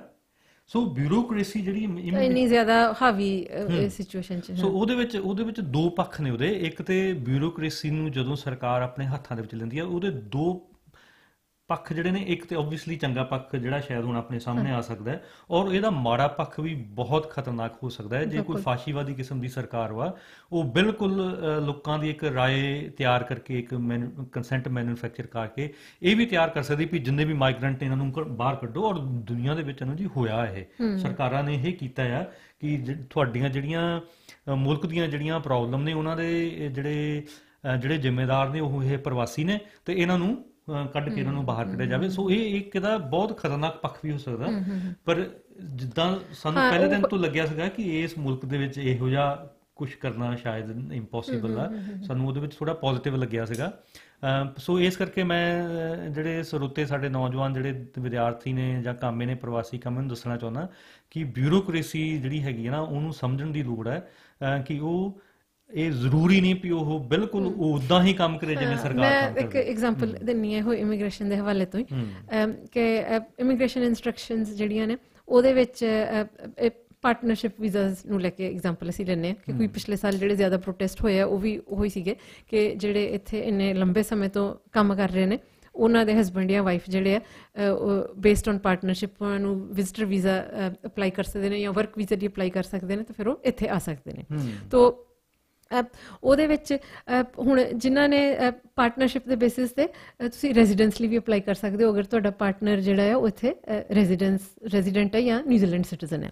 ਤਾਂ ਉਹਦੀ ਕੰਡੀਸ਼ਨ ਜਨਰਲੀ ਇਹ ਹੁੰਦੀ ਹੈ ਕਿ you should have lived together for at least 12 months. ਤਾਂ ਇਹਨਾਂ ਨੇ ਜਿਹੜੇ ਆਪ ਰੈਜ਼ੀਡੈਂਟ ਨਹੀਂ ਨੇ, ਉਹ ਆਪ ਵਰਕ ਵੀਜ਼ੇ ਤੇ ਟੈਂਪਰੇਰੀ ਵੀਜ਼ੇ ਤੇ ਨੇ, ਉਹਨਾਂ ਤੇ ਉਹ ਕੰਡੀਸ਼ਨ ਲਾਗੂ ਨਹੀਂ ਹੁੰਦੀ। ਤਾਂ ਅਫਸਰਸ਼ਾਹੀ ਨੇ, ਬਿਊਰੋਕ੍ਰੇਸੀ ਨੇ ਕੀ ਕਰਨਾ ਸ਼ੁਰੂ ਕਰ ਦਿੱਤਾ, ਉਹ ਇਸ ਤਰ੍ਹਾਂ ਨਾਲ ਫੈਸਲੇ ਕਰਨੇ ਸ਼ੁਰੂ ਕਰ ਦਿੱਤੇ ਕਿ ਉਹ ਜਿਹੜੇ ਟੈਂਪਰੇਰੀ ਵਰਕ ਵੀਜ਼ਿਆਂ ਵਾਲੇ ਇੱਥੇ ਸੀਗੇ ਔਰ ਉਹਨਾਂ ਦੇ ਹਸਬੈਂਡ ਜਾਂ ਵਾਈਫ ਨੇ ਵਰਕ ਵੀਜ਼ਾ ਜਾਂ ਵਿਜ਼ਟਰ ਵੀਜ਼ਾ ਲੈ ਕੇ ਆਉਣਾ ਸੀਗਾ, ਉਹਨਾਂ ਨੂੰ ਉਹ ਬਾਰ-ਬਾਰ ਇਹੋ ਕਹਿਣਾ ਸ਼ੁਰੂ ਕਰਤਾ ਕਿ ਤੁਹਾਡੀ ਜਿਹੜੀ ਪਾਰਟਨਰਸ਼ਿਪ ਹੈ ਜੈਨੂਇਨ ਐਂਡ ਸਟੇਬਲ ਨਹੀਂ ਆ। ਤਾਂ ਉਹ ਜੈਨੂਇਨ ਐਂਡ ਸਟੇਬਲ ਪ੍ਰੂਵ ਕਰਨ ਲਈ ਉਹ ਟੈਸਟ ਜਿਹੜਾ ਸਿਟੀਜ਼ਨਸ ਵਾਲੀ ਕੈਟੇਗਰੀ ਦਾ ਜਾਂ PR ਵਾਲਿਆਂ ਦਾ ਹੁੰਦਾ, ਉਹ ਇਹ ਹੁੰਦਾ ਹੈ ਕਿ ਤੁਸੀਂ 12 ਮਹੀਨੇ 1 ਸਾਲ ਲਗਾਤਾਰ ਇਕੱਠੇ ਰਹੇ ਹੋਣੇ ਚਾਹੀਦੇ ਆ। ਤਾਂ ਉਹ ਮਤਲਬ ਕਿ ਬਿਊਰੋਕ੍ਰੇਸੀ ਨੇ ਇਸ ਤਰ੍ਹਾਂ ਉਹਨੂੰ ਟਵਿਸਟ ਕਰਕੇ ਮੈਨੀਪੂਲੇਟ ਕਰਕੇ ਜਿਹੜੀ ਕਿ ਉਹ ਇੰਸਟਰਕਸ਼ਨ ਇੱਕ ਕੈਟੇਗਰੀ 'ਚ ਲਾਗੂ ਹੀ ਨਹੀਂ ਆ, ਉਹਨੂੰ ਉੱਥੇ ਲਾਗੂ ਕਰ ਲਿਆ।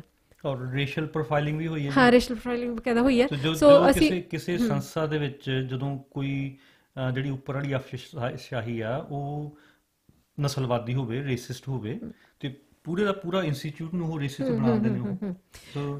ਹਾਂ, ਸੋ ਔਰ ਬਕਾਇਦਾ ਉਹ ਜਿਹੜੀਆਂ ਇਮੀਗ੍ਰੇਸ਼ਨ ਇੰਸਟਰਕਸ਼ਨਸ ਨੇ, ਮਤਲਬ ਕਿ ਜਿਹੜਾ ਕਾਨੂੰਨ ਆ ਉਹਦੇ 'ਚ ਇੰਨੀ ਪ੍ਰੋਬਲਮ ਨਹੀਂ ਹੈ, ਉਹ ਚੇਂਜ ਨਹੀਂ ਹੋਇਆ ਬਿਲਕੁਲ ਵੀ, ਪਰ ਉਹਨੂੰ ਜਿਸ ਤਰ੍ਹਾਂ ਇੰਪਲੀਮੈਂਟ ਕੀਤਾ ਗਿਆ ਹੈ ਪਾਰਟਨਰਸ਼ਿਪ ਵੀਜ਼ਿਆਂ ਲਈ, ਉਹਦੇ ਵਿੱਚ ਬਿਊਰੋਕ੍ਰੇਸੀ ਦਾ ਕੰਮ ਜਿਹੜਾ ਉਹਨਾਂ ਨੇ ਉਹ ਘਪਲਾ ਕੀਤਾ ਹੈ, ਉਹਦੇ ਵਿੱਚ ਗਲਤ ਕੰਮ ਕੀਤਾ ਹੈ। ਔਰ ਕਮਾਲ ਦੀ ਗੱਲ ਇਹ ਹੈ ਕਿ ਵਿੰਸਟਨ ਪੀਟਰ ਬਿਊਰੋਕ੍ਰੇਸੀ ਨੂੰ ਮਿਲਦਾ ਪਿਆ, ਉਹਨੂੰ ਪਤਾ ਹੈ। ਹਾਂ, ਪਰ ਈਅਨ ਲੀਸ ਗੈਲੋ ਨੂੰ ਨਹੀਂ ਪਤਾ। ਹਾਂ, ਸੋ ਉਹੀ ਹੈ ਨਾ ਕਿ ਬਿਊਰੋਕ੍ਰੇਸੀ 'ਚ ਕੌਣ ਬੈਠਾ ਹੈ। ਹਾਂ, ਸੋ ਉਹ ਜਨਰਲੀ ਜਿਹੜੀਆਂ ਸਰਕਾਰਾਂ ਨੇ ਬਾਕੀ ਦੇਸ਼ਾਂ 'ਚ ਅਸੀਂ ਦੇਖਿਆ, ਇੱਥੇ ਵੀ ਮੈਂ ਅਗਰ ਇਤਿਹਾਸ ਥੋੜ੍ਹਾ ਫਰੋਲਾਂਗੀ ਪਤਾ ਲੱਗ ਜਾਏਗਾ, ਜਦੋਂ ਕਿਸੇ ਵੱਖਰੀ ਪਾਰਟੀ ਦੀ ਸਰਕਾਰ ਆਉਂਦੀ ਹੈ ਉਹ ਬਿਊਰੋਕ੍ਰੇਸੀ 'ਚ ਉਹ ਚੇਂਜਸ ਲਿਆਉਂਦੇ ਨੇ, ਮੈਨੂੰ ਇੱਦਾਂ ਲੱਗਦਾ ਹੈ।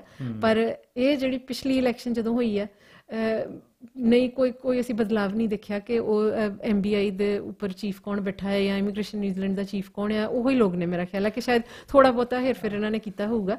ਅਸਲ 'ਚ ਜੀ ਜਦੋਂ ਤੱਕ ਆਪਣੇ ਜਿਹੜੇ ਕਾਮੇ ਨੇ, ਭਾਰਤੀ ਮੂਲ ਦੇ ਪ੍ਰਵਾਸੀ ਕਾਮੇ ਨੇ, ਉਹ ਜਦੋਂ ਤੱਕ ਉਹ ਯੂਨੀਅਨ ਮੂਵਮੈਂਟ ਦੇ ਵਿੱਚ ਇਨਵੋਲਵ ਨਹੀਂ ਹੁੰਦੇ, ਦੋਸਤੋ ਠੀਕ ਗੱਲ ਹੈ ਕਿ ਦੁਨੀਆ 'ਚ ਨਹੀਂ ਕਿਹਾ ਜਾ ਸਕਦਾ, ਜਿਹੜੇ ਡਿਵੈਲਪ ਮੁਲਕ ਨੇ ਉਹਨਾਂ ਦੇ ਵਿੱਚ ਯੂਨੀਅਨ ਦੀ ਪਾਵਰ ਘੱਟ ਰਹੀ ਹੈ, ਪਰ ਨਿਊਜ਼ੀਲੈਂਡ ਦੇ ਵਿੱਚ ਯੂਨੀਅਨ ਮਰੀਆਂ ਨਹੀਂ। ਇਹ ਕਿਸੇ ਵੀ ਇਹ ਇੰਪੋਸੀਬਲ ਸੀਗਾ ਕਿ CTU ਵਰਗੀਆਂ ਜਿਹੜੀਆਂ ਸੰਸਥਾਵਾਂ ਨੇ ਇਹ ਇੱਦਾਂ ਹੋਣ ਦਿੰਦੀਆਂ। ਇਟਸ ਨੋਟ ਮਤਲਬ ਵੀ ਇੱਦਾਂ ਇਮੀਗ੍ਰੈਂਟ ਦੇ ਸਾਰੇ ਵੀਜ਼ੇ ਕੈਂਸਲ ਕਰਤੇ, ਤੁਹਾਨੂੰ ਘਰੇ ਬਹੁਤ ਜ਼ਿਆਦਾ। ਔਰ ਜਿਹੜੀਆਂ ਖਬਰਾਂ ਵੀ ਜਿਹੜੀਆਂ ਲੋਕਾਂ ਨੂੰ ਚਲੋ ਲੈਟਸ ਹਲੇ ਉਹ ਕਾਨੂੰਨ ਬਣਿਆ ਉਹ ਬਿੱਲ ਪਾਸ ਹੋ ਕੇ ਕਾਨੂੰਨ ਨਹੀਂ ਬਣਿਆ ਔਰ ਜਦੋਂ ਕਾਨੂੰਨ ਬਣ ਜਾਊਗਾ ਮੇਰਾ ਖਿਆਲ ਆਪਾਂ ਥੋੜੀ ਜਿਹੀ ਆਪਣੀ ਜਜਮੈਂਟ ਰਿਜ਼ਰਵਡ ਰੱਖੀਏ ਅਗਲੇ ਫਰਾਈਡੇ ਤੱਕ ਪਰ ਸਾਨੂੰ ਇਸ ਵਕਤ ਲੱਗ ਰਿਹਾ ਕਿ ਸ਼ਾਇਦ ਸਿੱਧੇ ਪਾਸੇ ਗੱਲ ਜਾਊਗੀ ਅਗਰ ਨਹੀਂ ਜਾਂਦੀ ਤਾਂ ਨਹੀਂ ਜਾਂਦੀ ਲੈਵਲ 2 'ਚ ਜਿਸ ਤਰ੍ਹਾਂ ਹੀ ਅਸੀਂ ਜਾਂਦੇ ਹਾਂ up to 100 people the gathering indoor ਜਾਂ ਆਊਟਡੋਰ ਦੀ ਇਜਾਜ਼ਤ ਹੋਊਗੀ ਲੈਵਲ 2 'ਚ ਜਦੋਂ ਅਸੀਂ ਪਹੁੰਚ ਗਏ ਅਤੇ ਫਿਰ ਉਹ ਹਾਂ ਬਿਲਕੁਲ ਜਿਹੜਾ ਜਿਸ ਤਰ੍ਹਾਂ ਮੈਂ ਪਹਿਲੇ ਕਿਹਾ ਕਿ ਉਹ ਪਾਰਟਨਰਸ਼ਿਪ ਵੀਜ਼ੇ ਵਾਲਿਆਂ ਦਾ ਜਿਹੜੀ ਉਹ ਡਿਲੇ ਦਾ ਵਿਰੋਧ ਸੀਗਾ ਉਹਦੇ ਵਿੱਚ ਔਰਗੈਨਿਕਲੀ ਆਪ ਮੁਹਾਰੇ ਬਹੁਤ ਸਾਰੇ ਲੋਕ ਅੱਗੇ ਆ ਕੇ ਉਹਨਾਂ ਨੇ ਆਵਾਜ਼ ਉਠਾਈ ਹੈ ਤਾਂ ਮੈਨੂੰ ਲੱਗਦਾ ਕਿ ਹੁਣ ਸ਼ਾਇਦ ਉਹ ਹੋਰ ਵੀ ਵੱਡੇ ਪੱਧਰ 'ਤੇ ਉਸ ਤਰ੍ਹਾਂ ਹੋਏਗਾ ਅਗਰ ਇਹ ਜਿਹੜਾ ਬਿੱਲ ਆ ਪ੍ਰਵਾਸੀ ਕਾਮਿਆਂ ਦੇ ਹੱਕਾਂ 'ਚ ਨਹੀਂ ਖੜਦਾ ਉਹਨਾਂ ਦੇ ਹੱਕ ਜਾ ਕੇ ਨਹੀਂ ਖੜਦਾ ਤਾਂ ਸ਼ਾਇਦ ਲੋਕ ਉੱਧਰ ਨੂੰ ਜਾਣਗੇ ਸਾਡੇ ਕੋਲ 7-8 ਮਿੰਟ ਬਾਕੀ ਨੇ ਭਾਰਤੀ ਜੀ ਅਗਰ ਕੋਈ ਹੋਰ ਗੱਲਬਾਤ ਆਪਾਂ ਕਰਨੀ ਹੋਏ ਮੇਰੇ ਕੋਲ ਛੋਟੀ ਜਿਹੀ ਇਨਫੋਰਮੇਸ਼ਨ ਇੱਕ ਹੋਰ ਹੈਗੀ ਹੈ ਮਾਈਗਰੈਂਟ ਵਰਕਰ ਐਸੋਸੀਏਸ਼ਨ ਨੂੰ ਲੈ ਕੇ ਔਰ ਕਿਸ ਤਰ੍ਹਾਂ ਅਸੀਂ 3.5 ਮਿੰਟ ਦੀ ਹੈਗੀ ਹੈ ਜੀ ਸਾਥੀ ਸਿੰਗਾਰਾ ਸਿੰਘ ਮਾਨ ਜੀ ਭਾਰਤੀ ਕਿਸਾਨ ਯੂਨੀਅਨ ਦੇ 1-2 ਗ੍ਰਾਹਾਂ ਤੋਂ ਜਿਹੜੇ ਪਿੰਡਾਂ ਦੀਆਂ ਪੰਚਾਇਤਾਂ ਨੇ ਕਿਉਂਕਿ ਇਕੱਲੇ ਮਜ਼ਦੂਰਾਂ ਦੇ ਦੀਆਂ ਨੂੰ ਜੀ ਜਿਹੜੀ ਕਿਸਾਨਾਂ ਦੀ ਤਰਾਸਦੀ ਹੈ ਕਣਕ ਚੁੱਕਣ ਦਾ ਕੋਈ ਪ੍ਰਬੰਧ ਨਹੀਂ ਬਹੁਤ ਕੁਛ ਚੱਲ ਰਿਹਾ ਹੈ ਕਿਉਂਕਿ ਸਿਸਟਮ ਪੂਰਾ ਬੰਦ ਪਿਆ ਪਰ ਜਿਹੜੇ ਕੰਮ ਹੋਣੇ ਚਾਹੀਦੇ ਆ ਉਹਦਾ ਕੋਈ ਪ੍ਰਬੰਧ ਨਹੀਂ ਹੈ। ਠੀਕ ਹੈ ਸੋ ਤੁਸੀਂ ਪਲੇ ਕਰਨਾ ਚਾਹੁੰਦੇ ਹੋ? ਹਾਂਜੀ ਮੈਂ 3.5 ਮਿੰਟ ਦੀ ਇਹ ਸਾਥੀ ਸਿੰਗਾਰਾ ਸਿੰਘ ਮਾਨ ਹਾਂਜੀ ਕੀਤੇ ਜਾ ਰਹੇ ਹਨ ਜਿਵੇਂ ਕਿ ਜ਼ਮੀਨਾਂ ਦਾ ਠੇਕਾ ਇਹਨਾਂ ਝੋਨੇ ਦੀ ਲਵਾਈ ਇਹਨਾਂ ਬਾਰੇ ਤੁਸੀਂ ਕੀ ਕਹਿਣਾ ਚਾਹੁੰਦੇ ਹੋ? ਦੇਖੋ ਅਸੀਂ ਭਾਰਤੀ ਕਿਸਾਨ ਯੂਨੀਅਨ ਏਕਤਾ ਗ੍ਰਾਹਾਂ ਵੱਲੋਂ ਜੋ ਪਿੰਡਾਂ ਦੇ ਵਿੱਚ ਹੁਣ ਮਾਹੌਲ ਬਣਿਆ ਹੋਇਆ ਹੈ ਚਾਹੇ ਉਹ ਜ਼ਮੀਨਾਂ ਨੂੰ ਠੇਕੇ 'ਤੇ ਦੇਣ ਦਾ ਮਾਮਲਾ ਹੈ ਚਾਹੇ ਝੋਨੇ ਦੀ ਲਵਾਈ ਦਾ ਮਜ਼ਦੂਰਾਂ ਨੂੰ ਮਜ਼ਦੂਰੀ ਦੇਣ ਦਾ ਮਾਮਲਾ ਹੈ ਇਹਦੇ ਬਾਰੇ ਕੁਝ ਸੰਸਥਾਵਾਂ ਵੱਲੋਂ ਜਾਂ ਪਿੰਡਾਂ ਦੀਆਂ ਪੰਚਾਇਤਾਂ ਵੱਲੋਂ ਜਾਂ ਹੋਰ ਪਿੰਡਾਂ ਦੇ ਕੁਝ ਘੜਮ ਚੌਧਰੀਆਂ ਵੱਲੋਂ ਲੋਕਾਂ ਦੇ ਇਕੱਠ ਕਰਕੇ ਲੋਕਾਂ ਨੂੰ ਲੋਕਾਂ ਨਾਲ ਹੀ ਲੜਾਉਣ ਦਾ ਇੱਕ ਨਵਾਂ ਨਮੂਨਾ ਸਾਹਮਣੇ ਆਇਆ ਹੈ। ਇਹਦੇ ਸੰਬੰਧ ਦੇ ਵਿੱਚ ਅਸੀਂ ਸਾਡੀ ਜਥੇਬੰਦੀ ਦੀ ਸਮਝ ਹੈ ਕਿ ਇਹ ਲੋਕਾਂ ਦਾ ਮਸਲਾ ਸਾਂਝਾ ਹੈ ਚਾਹੇ ਮਜ਼ਦੂਰਾਂ ਤੇ ਕਿਸਾਨਾਂ ਦਾ ਮਸਲਾ ਹੈ ਝੋਨੇ ਦੀ ਲਵਾਈ ਦੇ ਰੇਟ ਦਾ ਮਾਮਲਾ ਹੈ ਉਹ ਮਜ਼ਦੂਰ ਤੇ ਕਿਸਾਨ ਮਿਲ ਬੈਠ ਕੇ ਹੱਲ ਕਰ ਸਕਦੇ ਆ। ਜਿਹੜੇ ਕਿਸਾਨ ਨੇ ਜਿਹੜੇ ਮਜ਼ਦੂਰ ਤੋਂ ਝੋਨਾ ਲਵਾਉਣਾ ਉਹ ਆਪ ਵੀ ਤੈਅ ਕਰ ਸਕਦੇ ਆ ਵੀ ਹੁਣ ਕੀ ਰੇਟ ਹੋਵੇ ਕਿਸਾਨ ਨੂੰ ਕਿਹੜਾ ਰੇਟ ਪੁੱਗਦਾ ਹੈ ਮਜ਼ਦੂਰ ਨੂੰ ਕਿਹੜਾ ਰੇਟ ਪੁੱਗਦਾ ਉਹ ਆਪ ਹੀ ਕਰ ਲੈਣਗੇ ਹੱਲ। ਭਲਾ ਕੁਝ ਲੋਕਾਂ ਦਾ ਇਸ ਗੱਲ 'ਤੇ ਕਿਉਂ ਢਿੱਡ ਦੁਖਦਾ ਹੈ ਕਿਉਂਕਿ ਅਸਲ ਵਿੱਚ ਆਏ ਜ਼ਮੀਨ ਠੇਕੇ 'ਤੇ ਲੈਣਾ ਜ਼ਮੀਨ ਠੇਕੇ 'ਤੇ ਦੇਣਾ ਜ਼ਮੀਨ ਦਾ ਠੇਕਾ ਕੀ ਹੋਵੇ ਇਹ ਜ਼ਮੀਨ ਮਾਲਕ ਦਾ ਹੱਕ ਹੈ। ਦੂਜੇ ਪਾਸੇ ਜ਼ਮੀਨ ਜਿਹਨੇ ਠੇਕੇ 'ਤੇ ਲੈਣੀ ਹੈ ਉਹਨੂੰ ਵੀ ਆਪਦਾ ਹੱਕ ਹੈ ਵੀ ਜ਼ਮੀਨ ਠੇਕੇ 'ਤੇ ਕੀ ਭਾਅ ਮਿਲੇ ਕਿਉਂਕਿ ਉਹ ਵੀ ਅੱਜ ਮਹਿੰਗਾਈ ਦੀ ਚੱਕੀ ਦੇ ਵਿੱਚ ਪਿਸ ਰਿਹਾ ਹੈ। ਕਿਸਾਨੀ ਦਾ ਮਾੜਾ ਹਾਲ ਆ ਉਹਨੂੰ ਕੁਝ ਵੀ ਮਹਿੰਗਾਈ ਦੇ ਦੌਰ ਦੇ ਵਿੱਚ ਅੱਜ ਜ਼ਮੀਨਾਂ ਠੇਕੇ 'ਤੇ ਮਹਿੰਗੀਆਂ ਜ਼ਮੀਨਾਂ ਠੇਕੇ 'ਤੇ ਲੈ ਕੇ ਬਚਦਾ ਕੁਛ ਨਹੀਂ। ਗੱਲ ਕਹਿਣ ਦਾ ਮਤਲਬ ਸਾਰੀਆਂ ਧਿਰਾਂ ਦੀ ਠੀਕ ਹੈ ਆਪਣੀ ਆਪਣੀ ਥਾਂ 'ਤੇ ਸਾਰੀਆਂ ਗੱਲਾਂ ਠੀਕ ਹੈ ਪਰ ਇਸ ਤਰ੍ਹਾਂ ਦੇ ਮਤੇ ਪਾਉਣਾ ਇਹ ਗਲਤ ਹੈ ਕਿਉਂਕਿ ਨਾ ਤਾਂ ਕਿਸੇ ਪੰਚਾਇਤ ਕੋਲੇ ਇਸ ਤਰ੍ਹਾਂ ਦਾ ਕਾਨੂੰਨੀ ਹੱਕ ਹੈ ਇਹ ਗੈਰ ਕਾਨੂੰਨੀ ਵੀ ਹੈ ਅਤੇ ਨਾ ਹੀ ਇਹ ਵਾਜਬ ਹੈ ਇਹ ਗੱਲ ਜਿਸ ਤਰ੍ਹਾਂ ਦੇ ਮਤੇ ਪਾਏ ਜਾ ਸਕਦੇ ਕਿਉਂਕਿ ਇੱਕ ਭਾਈਚਾਰਕ ਮਾਮਲਾ ਇਹ ਇਸ ਕਰਕੇ ਮੇਰੀ ਪੰਚਾਇਤਾਂ ਨੂੰ ਵੀ ਬੇਨਤੀ ਹੈ ਵੀ ਉਹ ਜੇ ਮਤੇ ਕਰਨੇ ਵੀ ਹੈ ਸਾਰੀਆਂ ਧਿਰਾਂ ਨੂੰ ਸਾਂਝੇ ਤੌਰ 'ਤੇ ਸੱਦ ਕੇ ਵਿੱਚੇ ਮਜ਼ਦੂਰ ਹੋਣ ਵਿੱਚੇ ਠੇਕੇ ਵਾਲੇ ਹੋਣ ਵਿੱਚੇ ਠੇਕੇ ਲੈਣ ਵਾਲੇ ਵਿੱਚੇ ਦੇਣ ਵਾਲੇ ਸਾਂਝੇ ਤੌਰ 'ਤੇ ਕਿਉਂਕਿ ਸਾਰੇ ਹੀ ਪਿਸ ਰਹੇ ਅੱਜ ਮਹਿੰਗਾਈ ਦੀ ਚੱਕੀ ਦੇ ਵਿੱਚ ਸਾਰੇ ਹੀ ਸੰਕਟ ਦੇ ਮੂੰਹ ਆਏ ਹੋਏ ਹੈ ਇਸ ਕਰਕੇ ਇਹ ਸੰਕਟ ਦਾ ਹੱਲ ਵੀ ਸਾਂਝੇ ਤੌਰ 'ਤੇ ਹੀ ਨਿਕਲ ਸਕਦਾ ਹੈ ਅਤੇ ਸਾਂਝੇ ਤੌਰ 'ਤੇ ਇਹ ਮਿਲ ਬੈਠ ਕੇ ਇਹਦੇ ਹੱਲ ਕਰਨੇ ਚਾਹੀਦੇ ਆ ਨਾ ਕਿ ਇੱਕ ਦੂਜੇ ਦੇ ਖਿਲਾਫ ਮਤੇ ਪਾ ਦਿਓ ਜੇ ਇਹ ਕਹਿ ਦਿਓ ਵੀ ਫਲਾਨਾ ਜੇ ਕੋਈ ਤੋਂ ਵੱਧ ਦਿਹਾੜੀ ਦੇਊਗਾ ਜਾਂ ਫਲਾਨਾ ਦਿਹਾੜੀ ਮੰਗੂਗਾ ਉਹਦੇ ਅਸੀਂ ਜੇ ਕਰਾਂਗੇ ਉਹਦੇ ਖਿਲਾਫ ਆਹ ਕਰਾਂਗੇ ਇਹ ਗੱਲਾਂ ਠੀਕ ਨਹੀਂ ਕਿਉਂਕਿ ਇਹ ਸਾਡੇ ਭਾਈਚਾਰਕ ਮਾਮਲੇ ਦੇ ਵਿੱਚ ਬਖੇੜਾ ਖੜਾ ਕਰਦੀਆਂ ਫੁੱਟ ਪਾਉਂਦੀਆਂ ਅਤੇ ਹਾਕਮਾਂ ਦੇ ਰਾਸ ਆਉਂਦੀਆਂ ਕਿਉਂਕਿ ਸਾਡੇ ਦੇਸ਼ ਦੇ ਰੰਗ ਬਿਰੰਗੇ ਹਾਕਮਾਂ ਨੇ ਉਹਨਾਂ ਅੰਗਰੇਜ਼ਾਂ ਦੇ ਵਿੱਚੋਂ ਅੰਗਰੇਜ਼ਾਂ ਤੋਂ ਸੰਨ 47 ਵੇਲੇ ਤੋਂ ਆਪਦੀ ਗੁੜਤੀ ਦੇ ਵਿੱਚ ਵਿਰਾਸਤ ਦੇ ਵਿੱਚ ਲਈ ਹੋਈ ਇੱਕ ਨੀਤੀ ਹੈ ਜਿਹਨੂੰ ਅਸੀਂ ਕਹਿੰਦੇ ਹਾਂ ਪਾੜੋ ਤੇ ਰਾਜ ਕਰੋ ਦੀ ਨੀਤੀ ਇਸ ਤਰ੍ਹਾਂ ਉਸ ਨੀਤੀ ਦੇ ਤਹਿਤ ਚੱਲਿਆ ਜਾ ਰਿਹਾ ਹੈ ਕਿ ਲੋਕਾਂ ਨੂੰ ਪਾੜ ਕੇ ਰਾਜ ਕਰਨਾ ਹੈ ਇਸ ਸਿਆਸਤ ਨੂੰ ਸਮਝਣ ਸਾਰੇ ਹੀ ਸਾਡੇ ਪਿੰਡਾਂ ਦਾ ਭਾਈਚਾਰਾ ਸਾਡੀ ਬੇਨਤੀ ਹੈ ਜਥੇਬੰਦੀ ਵੱਲੋਂ ਵੀ ਇਸ ਮਸਲਿਆਂ ਦੇ ਉੱਤੇ ਕਿਸੇ ਕਿਸਮ ਦਾ ਵਿਵਾਦ ਨਾ ਖੜਾ ਹੋਵੇ, ਪਿੰਡਾਂ ਦਾ ਵਖੇੜਾ ਨਾ ਖੜਾ ਹੋਵੇ, ਇਹਨੂੰ ਮਿਲ ਬੈਠ ਕੇ ਹੱਲ ਕੀਤਾ ਜਾ ਸਕਦਾ ਹੈ ਤੇ ਮਿਲ ਬੈਠ ਕੇ ਹੀ ਹੱਲ ਕਰਿਆ ਜਾਣਾ ਚਾਹੀਦਾ ਹੈ। ਦੋਸਤੋ ਇਹ ਵੀ ਇੱਕ ਕਿਸਾਨਾਂ ਦਾ ਇੱਕ, ਕਿਉਂਕਿ ਝੋਨੇ ਦੀ ਲੁਆਈ ਦਾ ਟਾਈਮ ਆ ਚੁੱਕਿਆ, ਸੋ ਮੇਰੇ ਖਿਆਲ ਗੱਲ ਆਪਣੇ ਆਪ ਹੀ ਸਮਝ ਆ ਰਹੀ ਹੈ ਕਿ ਓਬਵੀਅਸਲੀ ਹਰ ਇੱਕ ਕਿਸਾਨ, ਠੇਕੇਦਾਰ ਜਿਹੜਾ ਜ਼ਮੀਨ ਉਹ ਗਾਹਾਂ ਠੇਕੇ 'ਤੇ ਜ਼ਮੀਨ ਦਿੰਦਾ, ਹਰ ਇੱਕ ਉਹ ਜਿਹੜਾ ਆ ਇਸ ਟ੍ਰੈਜਡੀ ਦੇ ਵਿੱਚ ਪਿਸ ਰਿਹਾ ਹੈ।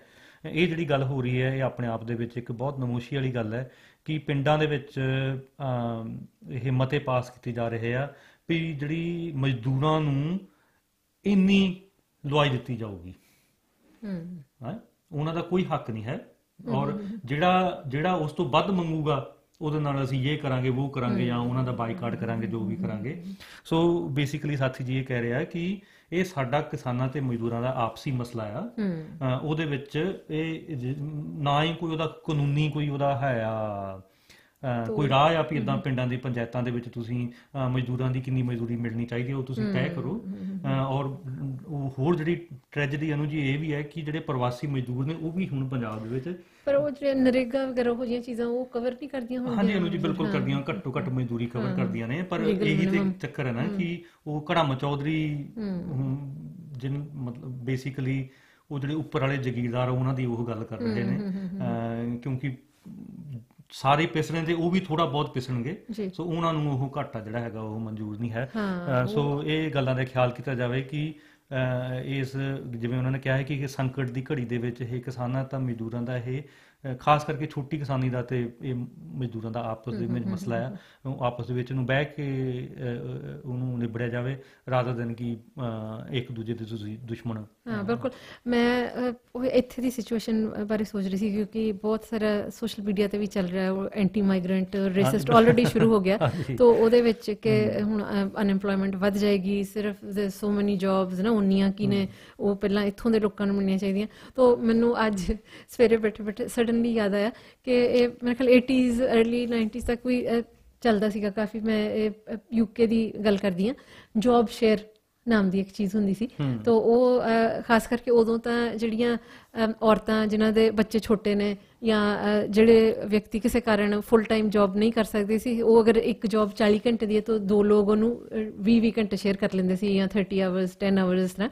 ਸੋ ਮੇਰੇ ਦਿਮਾਗ 'ਚ ਉਹ ਆਇਆ ਕਿ ਇਸ ਵਕਤ ਉਹ ਇੱਕ ਕਾਫੀ ਵਧੀਆ ਚੀਜ਼ ਹੋ ਸਕਦੀ ਹੈ ਕਿ ਸਾਡੇ ਕੋਲ ਮਤਲਬ ਵੰਡ ਛਕਣ ਵਾਲਾ ਕਨਸੈਪਟ ਹੈ ਕਿ ਜਿੰਨਾ ਕੁ ਹੈਗਾ ਉਹਨੂੰ ਅਸੀਂ ਫਿਲਹਾਲ ਸ਼ੇਅਰ ਕਰ ਲਈਏ ਇਕੁਅਲੀ ਨਾ। ਤਾਂ ਅਗਰ ਤੁਸੀਂ 40 ਘੰਟੇ ਕਿਸੇ ਨੂੰ ਇੰਪਲੋਏ ਕਰਨਾ, ਇੱਕ ਵਿਅਕਤੀ ਨੂੰ ਇੰਪਲੋਏ ਕਰਨ ਦੀ ਜਗ੍ਹਾ ਤੁਸੀਂ ਦੋ ਲੋਕਾਂ ਨੂੰ 20 ਘੰਟੇ ਜੌਬ ਦੇ ਸਕਦੇ ਹੋ ਤਾਂ ਕਿ ਦੋਨਾਂ ਦਾ ਹੀ ਗੱਡੀ ਮਾੜੀ ਮੋਟੀ ਚੱਲਦੀ ਰਹੇ।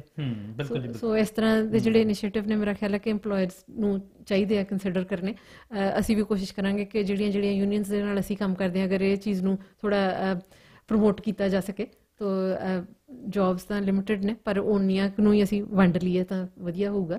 ਜੀ ਬਿਲਕੁਲ, ਮੇਰੇ ਖਿਆਲ ਆਪਾਂ ਉਹ ਗੱਲ ਰਹਿੰਦੀ ਹੈ ਜੀ ਫਿਰ ਇਸ ਤੇ ਆਪਾਂ। ਹਾਂਜੀ ਹਾਂਜੀ ਬਿਲਕੁਲ ਬਿਲਕੁਲ ਜੀ। ਔਰ ਇਹ ਸਨ ਸਾਥੀ ਸ਼ਿੰਗਾਰਾ ਸਿੰਘ ਮਾਨ, ਪ੍ਰਧਾਨ ਭਾਰਤੀ ਕਿਸਾਨ ਯੂਨੀਅਨ ਏਕਤਾ ਗੁਰਾਹਾਂ। ਸੋ ਮੇਰਾ ਖਿਆਲ ਆਪਾਂ ਅਗਲੇ ਹਫ਼ਤੇ ਜ਼ਰੂਰ ਕਿਸਾਨੀ ਦੇ ਵਿੱਚੋਂ ਕਿਸੇ ਸਾਥੀ ਨੂੰ ਬਿਲਕੁਲ ਬਿਲਕੁਲ, ਔਰ ਅਗਲੇ ਸੋਮਵਾਰ ਤੱਕ ਇਹ ਜਿਹੜਾ ਇਮੀਗ੍ਰੇਸ਼ਨ ਦਾ ਮਸਲਾ ਹੈ ਇਹ ਵੀ ਮੇਰਾ ਖਿਆਲ ਫਾਈਨਲਾਈਜ਼ ਹੋ ਜਾਏਗੀ ਗੱਲਬਾਤ, ਤਾਂ ਉਹਦੇ 'ਤੇ ਫਰਦਰ ਜਿਹੜੀ ਇਨਫੋਰਮੇਸ਼ਨ ਆ ਆਪਣੇ ਸਰੋਤਿਆਂ ਨਾਲ ਜ਼ਰੂਰ ਸ਼ੇਅਰ ਕਰਾਂਗੇ। ਔਰ ਇਨ ਦ ਮੀਨ ਟਾਈਮ ਮਾਈਗਰੈਂਟ ਵਰਕਰਜ਼ ਐਸੋਸੀਏਸ਼ਨ ਨੂੰ ਬਹੁਤ ਜ਼ਿਆਦਾ ਕੰਟੈਕਟ ਆ ਰਿਹਾ, ਤਾਂ ਜਿਹੜਾ ਸਾਡਾ ਫੇਸਬੁੱਕ 'ਤੇ ਮੈਸੇਂਜਰ ਤੋਂ ਕਈ ਤਰੀਕਿਆਂ ਤੋਂ ਮੈਨੂੰ ਪ੍ਰਾਈਵੇਟ ਮੈਸੇਜ, ਸੋ ਮੈਂ ਸਾਰਿਆਂ ਨੂੰ ਦਰਖਾਸਤ ਕਰਾਂਗੀ ਕਿ ਸਾਡਾ ਜਿਹੜਾ ਈਮੇਲ ਐਡਰੈਸ ਹੈ ਜੇ ਉਹਦੇ 'ਤੇ ਰਾਬਤਾ ਤੁਸੀਂ ਕਰੋ ਤਾਂ ਅਸੀਂ ਇੱਕ ਟਾਈਮਲੀ ਤਰੀਕੇ ਨਾਲ ਚੰਗੇ ਤਰੀਕੇ ਨਾਲ ਤੁਹਾਨੂੰ ਜਵਾਬ ਦੇ ਸਕਾਂਗੇ। ਸੋ ਈਮੇਲ ਐਡਰੈਸ ਹੈਗਾ ਜੀ help @migrantworkers ਪਲੂਰਲ, ਸੋ ਇੱਕ ਵਰਡ ਹੈ migrantworkers.org.nz help@migrantworkers.org.nz। ਸੋ ਪਿਛਲੇ 2 ਮਹੀਨਿਆਂ 'ਚ ਉਹ ਕੰਟੈਕਟ ਇੰਨਾ ਜ਼ਿਆਦਾ ਆ ਕਿ ਅਸੀਂ ਸ਼ਾਇਦ ਕਿਸੇ ਨੂੰ ਮਿਸ ਕਰ ਜਾਂਦੇ ਹੋਈਏ, ਔਰ ਵੈਸੇ ਵੀ ਸਾਡੀ ਵੀ ਇੱਕ ਥੋੜ੍ਹੀ ਜਿਹੀ ਨਿੱਜੀ ਜ਼ਿੰਦਗੀ ਹੈਗੀ ਆ, ਬੱਚੇ ਨੇ, ਪਰਿਵਾਰ ਨੇ, ਤਾਂ ਉਹ ਜਦੋਂ ਮੈਨੂੰ ਬਾਰ-ਬਾਰ ਮੇਰੇ ਉਹ ਪਰਸਨਲ ਫੇਸਬੁੱਕ ਅਕਾਊਂਟ 'ਤੇ ਮੈਸੇਜਸ ਆਉਂਦੇ ਨੇ ਉਹਨਾਂ ਨੂੰ ਮੈਂ पोलाइटली ही डील करदी हाँ, पर वो कई बारी मेरे लिए बड़े धर्म संकट जे वाली सिचुएशन बन जाती है साडे वास्ते। तो अगर तुसी ईमेल ते तुसी सानू कॉन्टैक्ट करोगे, साडे बाकी जिहड़े ट्रस्टीज ने, साडे टीम मैंबरस ने, असीं उन्हां नाल भी चंगी तरह वो फिर साथियां नाल शेयर कर सकदे हुंदे आ। ਜਿਹੜੇ ਸਾਥੀ ਪੰਜਾਬ 'ਚ ਸੁਣ ਰਹੇ ਨੇ ਉਹਨਾਂ ਨੂੰ ਦੱਸਣਾ ਚਾਹਾਂਗੇ ਕਿ ਜਿਹੜੀ ਸੰਸਥਾ ਅਸੀਂ ਪ੍ਰਵਾਸੀ ਕਾਮਗਾਰ ਯੂਨੀਅਨ ਨਿਊਜ਼ੀਲੈਂਡ ਦੇ ਵਿੱਚ ਚਲਾ ਰਹੇ ਹਾਂ, ਜਿਵੇਂ ਇਹ ਸਾਰਾ ਸੰਕਟ ਦੇ ਵਿੱਚ ਪ੍ਰਵਾਸੀ ਕਾਮੇ ਮੁਸ਼ਕਲ 'ਚ ਨੇ, ਉਸੇ ਤਰੀਕੇ ਨਾਲ ਪ੍ਰਵਾਸੀ ਕਾਮੇ ਇਸ ਮੁਲਕ ਦੇ ਵਿੱਚ ਵੀ ਮੁਸ਼ਕਲਾਤਾਂ ਦੇ ਵਿੱਚ ਗੁਜ਼ਰ ਰਹੇ ਨੇ। ਔਰ ਓਬਵੀਅਸਲੀ ਇਹਨਾਂ ਮੁਸ਼ਕਲਾਂ ਦੇ ਵਿੱਚ ਇੱਕੋ ਹੀ ਸੰਸਥਾ ਜਿਹੜੀ ਮੈਂ ਇੱਕ ਨਹੀਂ ਕਹਿ ਰਿਹਾ ਵੀ ਇੱਕ ਯੂਨੀਅਨ ਟਾਈਪ ਜਿਹੜੀ ਸੰਸਥਾ ਹੈ ਜਿਹੜੀ ਇਸ ਸੰਕਟ ਦੀ ਘੜੀ ਦੇ ਵਿੱਚ ਲੋਕ ਪੱਖੀ ਯੂਨੀਅਨ, ਬਿਲਕੁਲ ਕਰਪਟ ਯੂਨੀਅਨ ਵੀ ਹੋ ਸਕਦੀਆਂ ਨੇ, ਪੈਸਿਵ ਵੀ ਹੈਗੀਆਂ ਨੇ, ਇੱਥੇ ਵੀ ਹੈਗੀਆਂ ਪੈਸਿਵ ਵਾਲੀਆਂ। ਸੋ ਇਸ ਤਰੀਕੇ ਨਾਲ ਅਨੂ ਜੀ ਦੱਸ ਰਹੇ ਸੀਗੇ ਕਿ ਬਹੁਤ ਜ਼ਿਆਦਾ ਜਿਹੜਾ ਕੰਮ ਜਿਹੜਾ ਉਹ ਵਧਿਆ ਹੋਇਆ ਆ, ਜਿਹੜੇ ਇਸ ਸੰਕਟ ਦੇ ਵਿੱਚ ਗੁਜ਼ਰ ਰਹੇ ਕਾਮੇ ਨੇ, ਪ੍ਰਵਾਸੀ ਕਾਮੇ ਨੇ, ਉਹ ਜੇ ਜਿਹੜੀ ਅਨੂ ਹੁਣਾਂ ਨੇ ਜਿਹੜੀ ਈਮੇਲ ਐਡਰੈਸ ਭੇਜੀ ਹੈ, ਕਿਉਂਕਿ ਉਹ ਈਮੇਲ ਐਡਰੈਸ ਜਦੋਂ ਉੱਤੇ ਤੁਸੀਂ ਭੇਜਦੇ ਹੋ ਤੇ ਬਾਕੀ ਜਿਹੜੇ ਆਪਣੇ ਸਾਥੀ ਨੇ, ਟੀਮ ਮੈਂਬਰ ਨਾਲ ਮੈਂ ਸ਼ੇਅਰ ਕਰ ਸਕਦੀ ਹਾਂ, ਉਹਨਾਂ ਨਾਲ ਸ਼ੇਅਰ ਕਰ ਸਕਦੇ। ਸੋ ਇੱਕ ਥੋੜਾ ਜਿਹਾ ਜਿਹੜਾ ਬੋਝ ਵਾ ਉਹ ਵੰਡਿਆ ਜਾਂਦਾ ਆ। ਸੋ ਬਿਲਕੁਲ ਜੀ, ਹਾਂ, ਬਸ ਇੰਨੀਆਂ ਸਾਡੀਆਂ ਅੱਜ ਗੱਲਾਂ ਬਾਤਾਂ ਸੀ। ਤੋ ਅਗਲੇ ਹਫਤੇ ਦੁਬਾਰਾ ਤੁਹਾਡੇ ਨਾਲ ਜੁੜ ਜਾਵਾਂਗੇ। ਇਸ ਤਰ੍ਹਾਂ ਹੀ ਤੁਸੀਂ ਸਾਡੇ ਨਾਲ ਬਣੇ ਰਹਿਣਾ ਜੀ। ਅਲਵਿਦਾ। ਸਲਾਮ ਆਖਦਾ ਜੀ।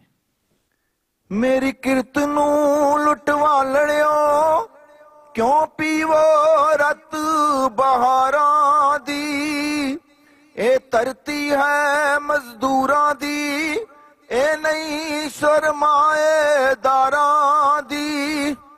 ਮੇਰੇ ਤੇ ਸਿਹਤ ਹਥੋੜੇ ਨੇ, ਲੱਖ ਮੰਦਰ ਮੈਲੀ ਉਸਾਰਿਓ, ਪਰ ਮੇਰੀ ਨੀਂਦ ਉਤਾਰਨ ਨੂੰ ਕੱਖ ਕਾਨਿਆਂ ਦੇ ਹੰਟਾਰਿਓ। ਅੱਜ ਮੇਰੀ ਮਿਹਨਤ ਦਾ ਸਦਕਾ ਕਾਰਾਂ ਤੇ ਕਾਰਾਂ ਆ ਗਈਆਂ, ਕਰ ਕਤਲ ਬਸੰਤ ਸਾਡੀ ਨੂੰ ਕਈ ਮਸਤ ਬਹਾਰਾਂ ਆ ਗਈਆਂ। ਹੈ ਦੂਣਾ ਠਾਠ ਅਮੀਰਾਂ ਦਾ, ਵਧੀਆ ਝੋਣਾ ਸਰਮਾਇਆ ਏ, ਪਰ ਮੇਰੀ ਰੋਟੀ ਦਾ ਟੁਕੜਾ ਹੁਣ ਖਤਮ ਹੋਣ ਤੇ ਆਇਆ ਏ, ਪਰ ਮੇਰੀ ਰੋਟੀ ਦਾ ਟੁਕੜਾ ਹੁਣ ਖਤਮ ਹੋਣ ਤੇ